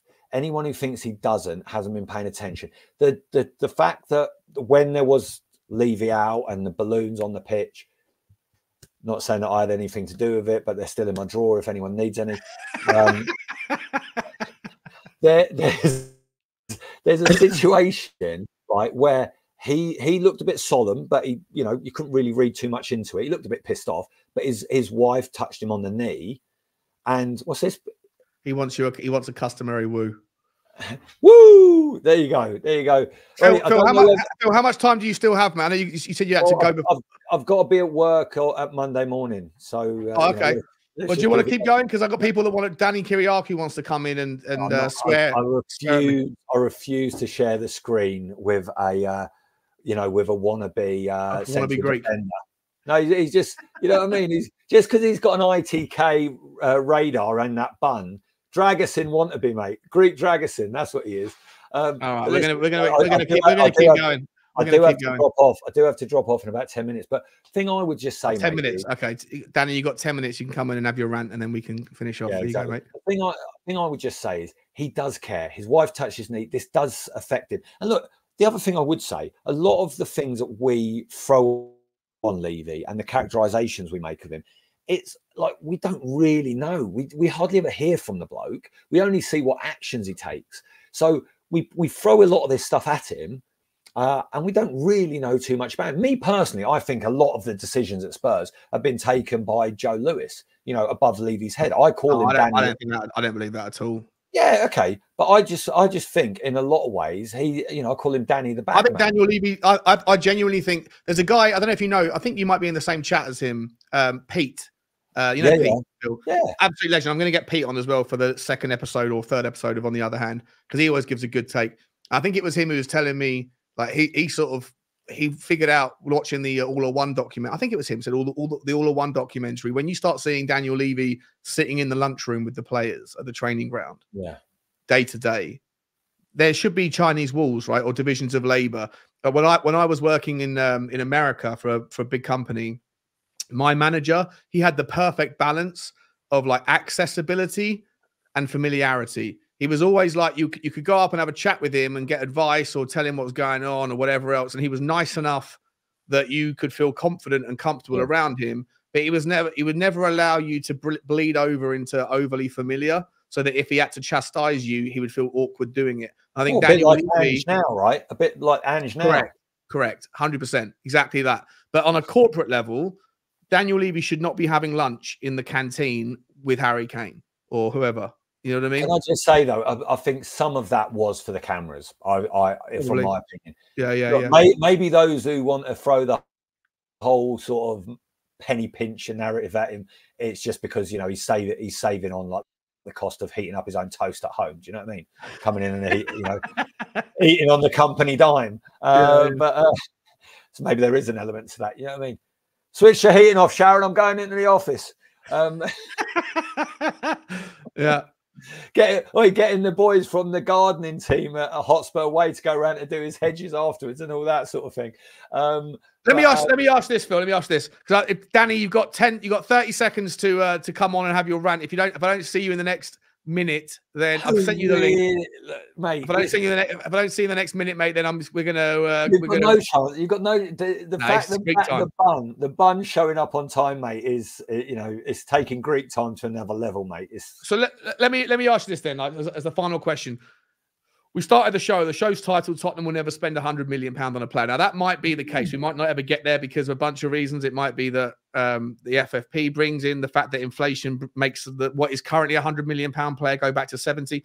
Do you envision that Tottenham will sign in the during Ange's reign, however long that lasts, 1 more window, 3 more windows? Do you envision Tottenham signing a statement signing, whether that costs 100 million, whether it's a club record signing, but a statement signing in name and stature, but not one that we're taking advantage of like a James Maddison, but someone that we're paying full value for? Yeah. That is going to be that next level? Or do you think that what Ange is saying is, I don't want a big name. I don't want an Ivan Toney comes in with an attitude. I don't want a Vlahovic who comes in with a big salary bill. I don't want a insert name here. I'm happy with Brennan Johnson level players, but I want a few of them. I'd love to say yes, but no, mate, we're not going to see that. We're not going to see that. That's not our style. I thought so. I thought, like, us even stumping up whatever proportion of the wages to bring Bale back. I thought maybe that was the start of a sea change. You could point at when Kane got his first 200 grand a week contract. That was a bit of a change, a sea change in the wage structure at that time. I just can't see it, Shawnee. I just can't see whether it's actually the sum of 100 million. Of course, one day with inflation, another 2 fingers for the drinking game. I think for the 100th time, we will say inflation on this stream. Inflation. You're actually doing it. You're playing your I'm actually doing it, yeah. It's non-alcoholic beer. But it's low alcoholic beer. It's 3% beer, but it is what it is. Some people, that's normal beer, Sean. I've got to say. True. Listen, next time we do this show, we're going to do the drinking game live on stream. Because that's when you get really loose, Sean. He gets really loose. We're going back to season 1 of the Spurs Talk Show then, back in 2021 when I was 5-hour streams and 17 pints of lager. No, I remember them. With chairs collapsing. Yeah. That was before Elton John gave you Doctor Who share. 100%. Yeah. I just, one day we will get there, but I just, in terms of the money actually being spent, is 100 million. But I just don't think it's Levy's, style. He's not going to go out and do that, even if we've got the financial punching power. And again, going back to what I said earlier, I don't think you've been paying attention.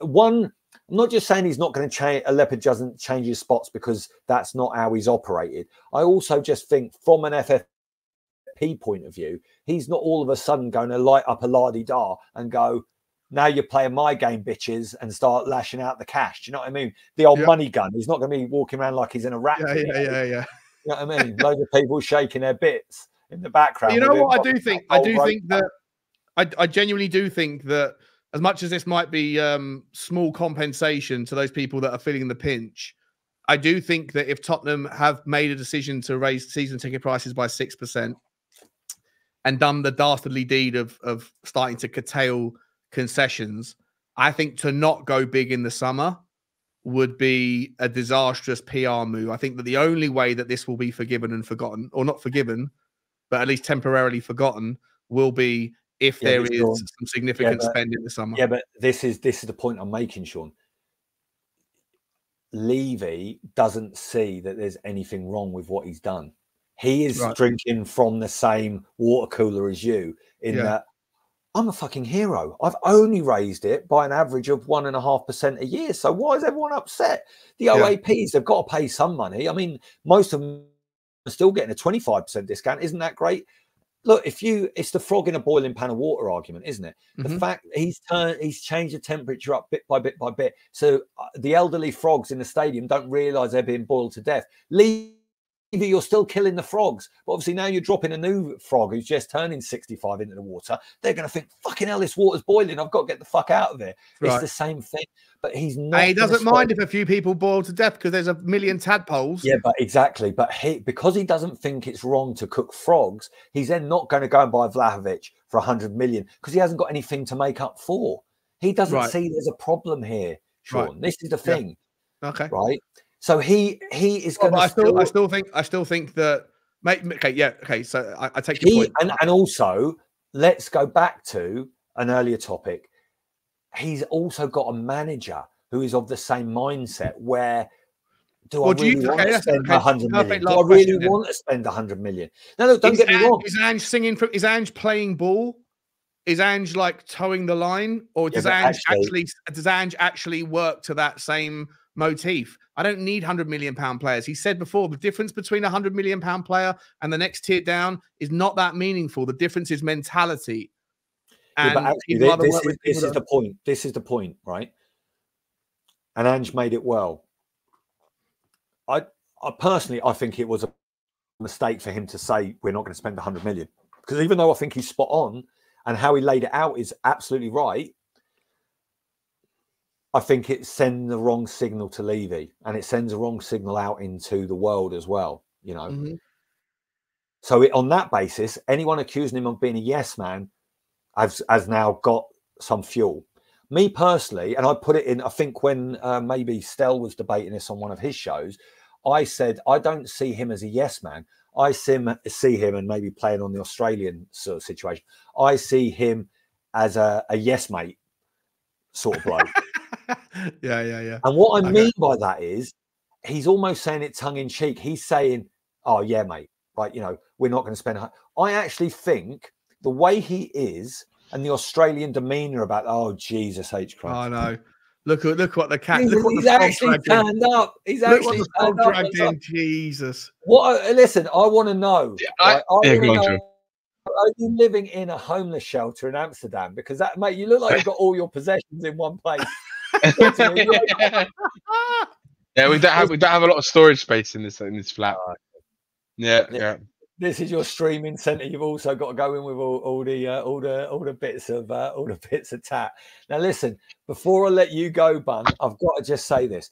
I just think he is a great mixture, Ange, of, I think what you see is what you get, and that typical Aussie type thing, not to paint with a sort of xenophobic brush, but I think he's going in having very full and frank conversations with Levy about what's needed, about what's possible. But I also think he's pragmatic, right? A bit like when people moan to me about their boss, and it's like in a work scenario, oh, the boss is this, the boss is that. Listen, there wouldn't be blues music if bosses weren't wankers. Everyone who's got power misuses power, right? That's just life, right? Every chairman, probably in the history of football, the managers fought their arseholes to one extent or another. They're never going to get every player they want, but it's just about, can we get the players we need? I think Ange we're going back to the right manager at the right time, right? I actually think it was Ponzi scheme type situations to bring in the likes of Conte and the likes of I like that Ponzi scheme. Mourinho. Yeah, just convince them a little bit more to get additional buy-in. I like that. Mate, he was really in the soup at the time. So 100%. we're spending 18 million on a manager, which is a lot less than we're able to get a bang average copyright. I really like that. It's a good analogy. Yeah, that was Ponzi scheme. We were spending less on their wages than he was on Serge Aurier, a really poor fullback. So, of course, look, and that shut the fan base up for a while. For 6 months, okay, we're dealing with it. But then he wasn't giving those, it was the wrong managers for the wrong club. It was never going to work, right? And obviously that's with the gift of hindsight. But if you're not going to give Conte or Mourinho style players, it's not going to work. Look, we're not Chelsea. We're not going to back them in the same way as Roman backed them, those managers. So it's not going to work. But with Ange and with Prime Poch, we're willing to give these managers players that are on the up to a manager who's on the up, and all of a sudden everyone's goals and objectives are aligned. I think Ange's goals and objectives are aligned with Levy's and the clubs with where we're at. I think if we keep signing the type of players for the type of money that we're signing them for, this will go in the right direction. But where it falls down is, and this is a worry that I have, you can find gems at the back. You can maybe even find gems in the midfield. Getting the ball in the back of the net is still the hardest thing in football. It's still the most sought after thing in football. And finding a number 9 is like finding the rocking horse poo. It doesn't exist anymore. You know, good luck. Well, not unless you're willing to spend 80, 90 million quid. Exactly. And that's the point, Sean. You can play Moneyball. Which is why I don't think it's unreasonable to envision Tottenham, maybe not on a 9, because I think 9s are difficult to find right now, but somewhere at the top end of the pitch, whether it's Neto, whether it's Rafinha, whether it's Ivan Toney or whoever. Listen, I don't think it's unreasonable to see Tottenham knocking on the door of a club record signing this summer. Yeah, but the problem will be, Sean, right? The problem will be, this will then mean we've got to do something which famously Spurs have not done since probably Sugar, right? And even then, a lot of the marquee names of Sugar we got when we weren't in. When was the last time Spurs went toe to toe with a major club? And if anyone says Dragusin or the new Swedish guy, I'll start screaming. Why? But, well, hopefully these are little. It's a legit answer, though, right? We went Yeah, toe-to-toe with Bayern Munich. We went toe-to-toe with Barcelona. On the barren ground of Levy land, hopefully little green shoots are coming out that we are going to go toe-to-toe with Barca and Bayern and say, up yours, boys. We've got the player you wanted. Look, and we have. Okay, so maybe I'm wrong. Maybe this is the sign of things changing. But what I'm saying is, right, I strongly doubt. How about if it's Timo Werner with Man United? Sean, don't do that. Don't do that. You're better than, to quote Chris Hunt, you're better than that, Butler. Listen, we right, if we have to go toe to toe with, say, Arsenal and say maybe Man U again for Ivan Toney, are we going to do what's needed? If we need to go toe to toe with Arsenal and Chelsea for Neto, are we going to do what's needed? I hope to God we can. And I hope what do you reckon, Danny? Kings of FFP will mean we get there. I can't see. What, go toe to toe with another club for a big player? We'll never do it. We won't. We've seen it before in the past. They've already come out and said that our transfer strategy is that we won't go toe to toe with. If Man United, I'd say, for example, was involved in a bidding war, if it's a bidding war, it's not going to happen. We're just not going to go for the player. Like if you actually look at the players that we've signed in the last, well, since Ange's been here in last summer, all of the players, you can go back to even when Conte was there. All the players that we've signed have been players that either have maybe 1 year left on their contract, or the clubs are in a situation where they need to sell their players, like Richarlison for Everton, or for example, Maddison. He had 1 year left on his contract. They got relegated. Basuma, we would have never signed Maddison if he had 4 years on his contract, right? And it was £80 million. That's never happening. It would never have happened, right? You're right, Danny. Just one quick thing. You're right, but the only thing I would say, and maybe Maddison is a good example, and not at the same time.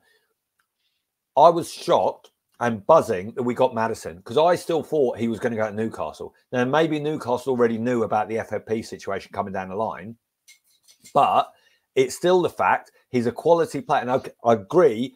I don't believe we would have ever bought him if he had 5 years left on his contract and it would have cost us 80 million, 100 million. But the fact is, we went out and got James Maddison. Anyone else could have gone and got James Maddison if they wanted to. It's not our fault. You're shit, to quote Gaza. But the thing is, in a way, we're lucky we didn't have competition from Chelsea or Arsenal or Liverpool for that amount for James Maddison, because even Arsenal fans were saying they would have liked to have brought James Maddison in. So, yeah, of course, we're in a way, we're lucky we didn't have that competition, because I reckon if we did, it would have been a different story. And then it's a matter of, where was Newcastle though, Danny? Is my point. Yeah, you know? well, this is exactly it again. But is Newcastle somewhere where James Maddison felt he wanted to go? Maybe he wanted to go to a London club, like being Chelsea or Arsenal or Spurs. I think there was an element of that, because I think of his partner. His partner's American. Yeah, he wanted to be based in London. Well, this is another thing, right? So every player's got different circumstances. But if you look at the players that we've signed, we haven't gone to like a top club and brought a top player. Like that's just not the way Tottenham tried to do business. And I don't think we'll ever be like that under this ownership. And that's just the way it's always going to be. Like, I reckon that the way that you can see the way that they want to do their transfer business, they want to try and buy the youngish kind of really talented players if they can get them in. If they can't, then they'll go to their plan B or plan C, which might not work out. But if you go for your top target, there's a bigger chance it's gonna work out, because they're a better quality of player, right? Usually that's the kind of scenario you're in. So like, for example, I'll give an example. Nico Williams, right? He's got a 50 million euro release clause right now. That is less than what Brennan Johnson we paid for, right? We paid 47 million pounds for Brennan Johnson, right? And this guy, Nico Williams, is, as Sean knows, as everyone knows, he's an incredible player, young player, right? He's young. He fits exactly what we're looking for in a winger. He's gettable, right?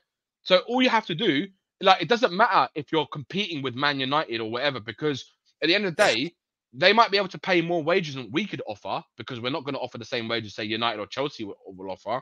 But it's the other things we can offer. We can offer him more guarantees of football, first team football, and that maybe the style of play is better suited to what he wants. So that's what I'm saying. Like, there's elements of players you can go and get that are gettable, which kind of ties into what my stance is on this 100 million thing that people were talking about. Is that for me, yeah, I was pissed off by it. It's I'm pissed off by the fact that they've kind of just said, no, that's it straight away. That's not going to happen, right?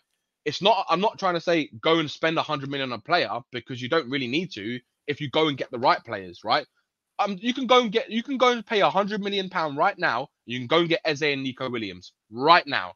Like, and you'll sign 2 top young players who will actually transform our attack right now. And that's what I'm saying. Like, but are Tottenham even going to do that? So it's like that's my biggest problem. Are they going to keep targeting these really, really young players who maybe have got some kind of potential, or they see something in them, and you need to sprinkle a little bit of the young with the old. You can't. I think that definitely. You look at some of the issues. You end up like Chelsea, Sean. They've just gone young. Yeah, they're too young, and there's no leadership on that pitch. I think that even you can have like top quality players that are young, but I think that there's currency in 1 or 2 players that are like 29, 30 that have been there before, that can just kind of calm the storm and steady things when things are going wrong. When momentum shifts, you can reset, recalibrate. I think the biggest problem is with modern Spurs was when Levy switched the taps off for those 500 days, because our model was going out and find, like we're doing now, going out and getting young gems, bringing them into the team, growing. But we switched conveyor belt off. And you cannot do that. If you're trying to get young gems, bring them into the team, make them better, sell them on, you know, if you want to, basically where Spurs need to be now is almost like the Borussia Dortmund of England, right? Saying to the best young players around Europe, come and make a name in the Prem at Spurs. And then but how many of them are getting the spots in the team? Like, you look at yeah, but Nico Williams is a great example. Say to him, you're going to get good wages, you're going to be in the best city in Europe, and you're going to be I'm not sure if Ange has demonstrated really any willingness to experiment. You know what I think that the litmus test is going to be is this guy Bergvall. If he's come in with this big, I mean, look, Dragusin hasn't got a minute yet. Basically, he's got 5 minutes here or there, and you know you got to obviously respect the fact that Romero and Van der Ven have got a brilliant partnership and all that stuff. But you know, if Bergvall's going to come in, having turned down Barcelona on the promises of being in and around the first team, and then sits on the bench all season, or goes out on loan, or something like that, I think that's meaningful. It's a meaningful dismissal of the whole process. What is the point of having a brilliant under-21 team that's top of the table? What is the point of buying all these young players if they're not going to get the chance? And I also, obviously, I acknowledge the fact that when you're doing 1 game a week and everything is building for a Champions League finish to get into the Champions League or whatever next season. But like I say, next season, if Ange still doesn't give the youngsters a go to the same degree that we all think he should, or that the idea that the project that we're trying to sell would require for it to be seen as legitimate, then I think that's an issue. You know, I think that at some point we need to, you know, if you're pushing this narrative, you need the rubber needs to meet the road, and you need to kind of do as you say, not as you do, sort of thing. Listen, it's a very difficult equation to balance, though, isn't it, Sean? Because in the end of the day, football's a very short-term results-based business. If he loses 5 games on the trot, and Ange is basically looking for a job, right? That's you know. It's called show business, not show friends, right? He'll be gone. And, you know, you see a couple of bad results, and Ange out is trending. It's 100%, which is crazy. Mental, absolutely mental. You know, why tweet that when you can tweet Levy out? I just don't understand people's mentality. I agree, Phil. I agree. Get it sorted. Well, listen, I'm just hopeful. Now we're in a situation where we could go and get some of these players. And look, again, I want Levy to prove us wrong. Go and get a couple, just in those winger positions especially, go and get a couple of decent ones. Whether they'll do it, because how many, I mean, Jesus Christ, we're collecting wingers like probably Danny collects phone numbers when he's out in a nightclub in Amsterdam. Do you know what I mean? Lads, listen, we've been going for 3 hours. You know, they're not all good phone numbers, just like they're not all good wingers at Spurs. Danny, I'll give you last thoughts, mate. I Yeah. know you've come in late, but I've been going for 3 hours. I know we got Fine, to man. No worries. wrap it up. Danny, what's Coming, your take? Are we ever going to sign is under Ange? Are we going to see a record signing? I think we might see a record signing, maybe in the summer. To be honest, I'd expect to see a record signing in the summer if we get Champions League football. I don't think there's any excuses. But we have to wait and see. I think under Ange, what do you mean record signing, Danny? Like actually break our above transfer 60, record? yeah, above £60 million. Yeah. Do you know what, Sean? If I'm honest, I think most of the top level players that we will sign will be around that type of figure. So it's hard to say whether we will break it or not, because it will be between that 50-60 million pound type of bracket. So what was on Ndombele? 55 plus add-ons, right? Or something like that. It was 55 plus add-ons. So maybe you might see a similar type of deal for another player. Like Nico Williams would be 43 million pounds if you buy him now.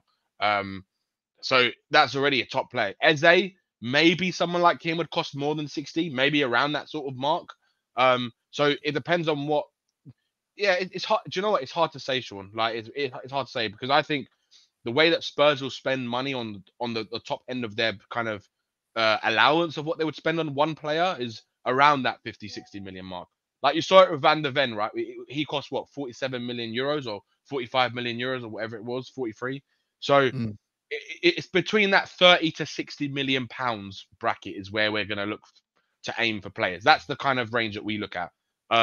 But my concern is when Ange said that statement today or yesterday, whenever he said it, it's like what I feel, and I've always felt this about Postecoglou. I always feel that he's going to get to the point where we got to with Poch, where we're really competitive, we're challenging, or we're close about challenging, and then it's about when you look at who's available in the market, who can you really take that's going to really improve that first 11, right?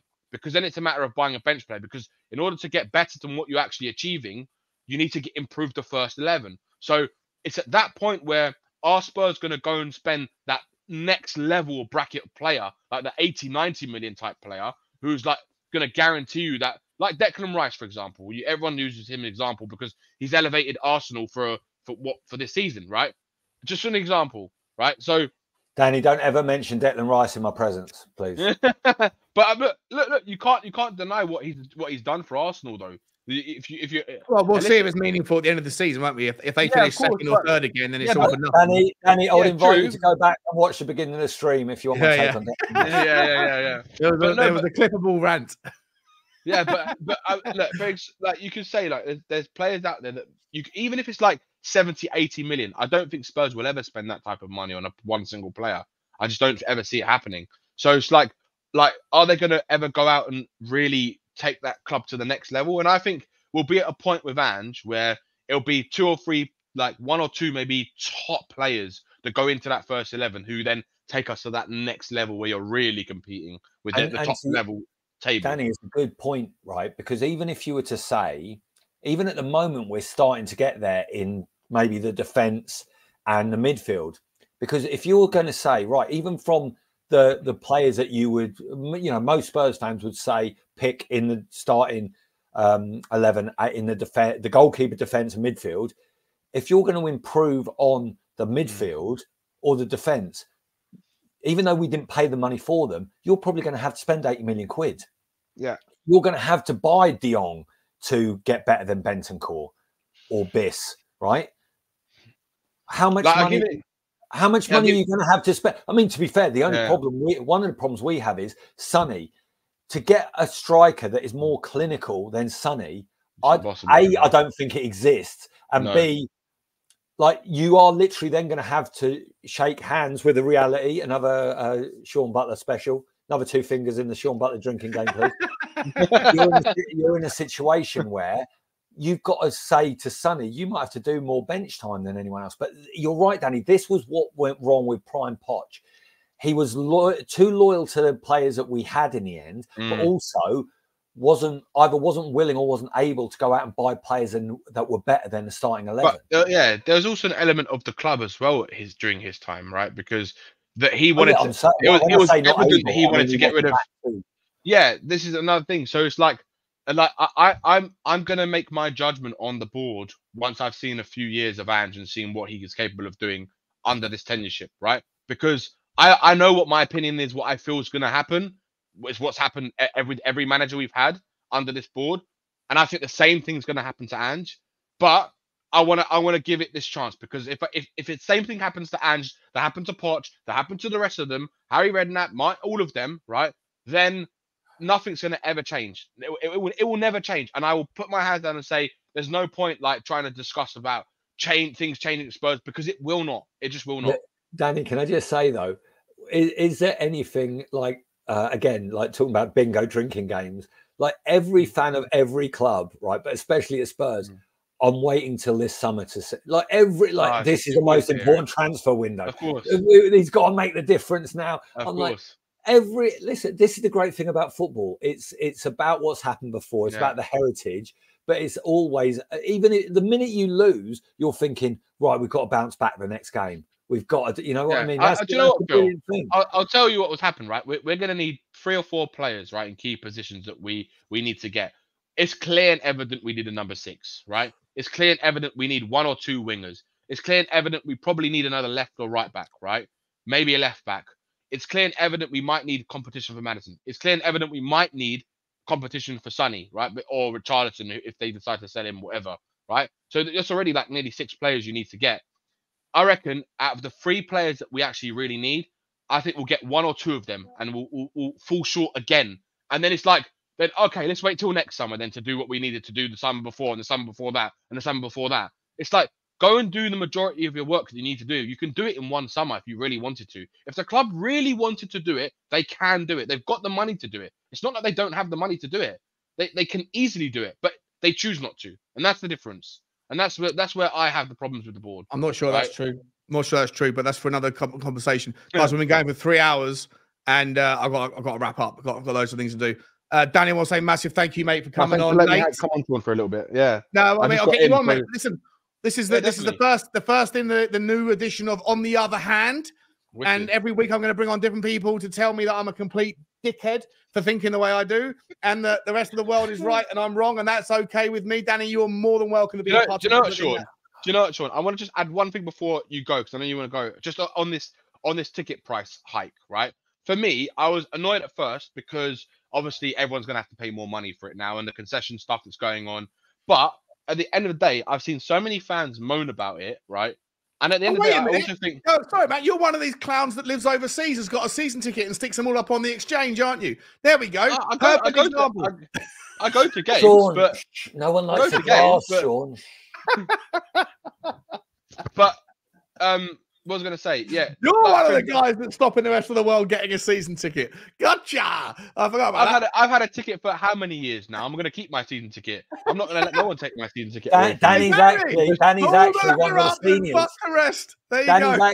Danny's actually got phenomenal skin. He's got the Greek heritage. He's actually 70, right? He's getting a 50% discount.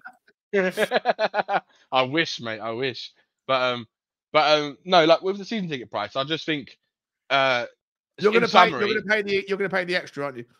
I don't. Do you know what, Sean? I don't care. Like, I don't care. Do you know why? Because that's life, right? Yeah, that is life. That is literally life. Everything goes up. People moan about it, but at the end of the day, what are people going to do about it? There's not much people can do about it, right? Like, you can talk about your favorite word, Sean, inflation. You can talk about cost of living. Yeah, you can talk about cost of living. Drink. I need my drink now. But yeah, you can talk about all this stuff, but at the end of the day, right?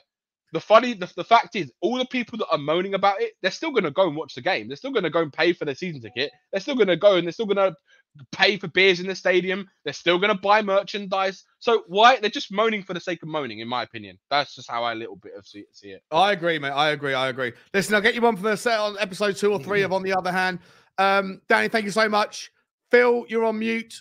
Massive thank you. He's gone. I was joking. I knew I was on mute, but I was going... Danny, Danny, listen, if you can't see what Levy out are doing, why don't you to Amsterdam, mate? Yeah, I came over to the protest from Amsterdam. I know, mate. I was all there. I'm saying is still, right?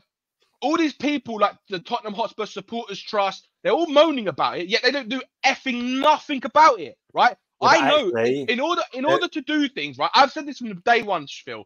In order for anyone to do anything, you need a massive movement from the majority of fans, right? It has to be everyone in one go doing something, whether that's a whole stadium walking out. It has to be mass, right? The majority of fans don't only feel way the something's way going to you work, do. and it's not going to happen. The majority of fans are not Levy out because they don't think Daniel Levy's doing a bad job. This is why, Sean, nothing's going to change. And they're Nothing will right. happen. They are right. Daniel They're Levy not is right. doing a good job. No, he's You're not. in the wrong. He's not. We'll do it on another stream. Listen, bro, how can I trust your judgment when you're wearing a hat and you own that chair? Like your judgment shot to pieces, bro.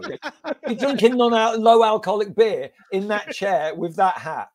Listen, I'm getting rid of the chair. The chair is being. It's brilliant. It's a brilliant chair. Keep it. You've got to keep it. No, I'm keeping. I'm not getting rid of it. I'm keeping it. I'm turning my downstairs. I got like a part of my house, a room in a room down the back there.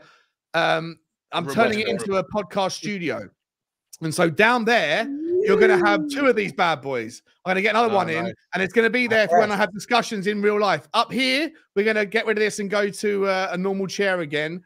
And down there, it's going to be a smoking room, and it's going to be like everyone sits back and has a glass of whiskey over a Tottenham discussion. I need to Bill, Danny, you're both more than welcome. I'm going to come over. You know what this reminds me of? Do you remember? Obviously, you're both probably too young for this. Channel 4 used to have a late night debate show where they'd get like loads of different people on, like some actors, some economists, different group of people, and they'd sit round on these Chesterton sofas, and the coffee table just full of booze. And they yeah. Oh no, I'm gonna have a proper alcohol cabinet down there as well. Yeah, it's gonna be spectacular. You know what? That's scrap that, because Ollie Reed went on there and went absolutely mental. I think he almost killed a feminist. All right. I mean, I think I remember it. He massively offended her, but then it did look like he was going to like actually eat her. It looked like there was going to be some cannibalism. If this channel is going to get shut down, it's not because of the lack of support for Levy or Levy out or whatever else. It's going to be because of mayhem that ensues following an open alcohol cabinet when I get you guys round for discussions next year. It's going to be brilliant. I think we all saw that Levy and Enoch out took over the Sean Butler TV for a brief while earlier. So it's good. I'm glad you're shaking hands with reality, Sean. I'm open-minded. This channel now is open-minded. Anyone who wants to come on and discuss. Open-minded TV. Open-minded on the other hand. Guys, I want to say a massive thank you to both of you. We got around. Your Spurs and football debates are a bit like your dating profile, mate. Open to anything. And often ending chaos. Lads, massive thank you to both of you for coming on.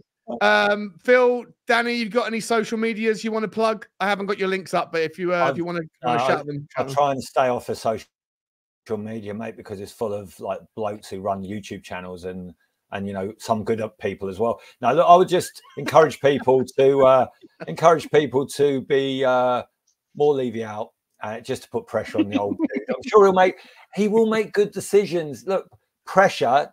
This is a quote that I heard recently.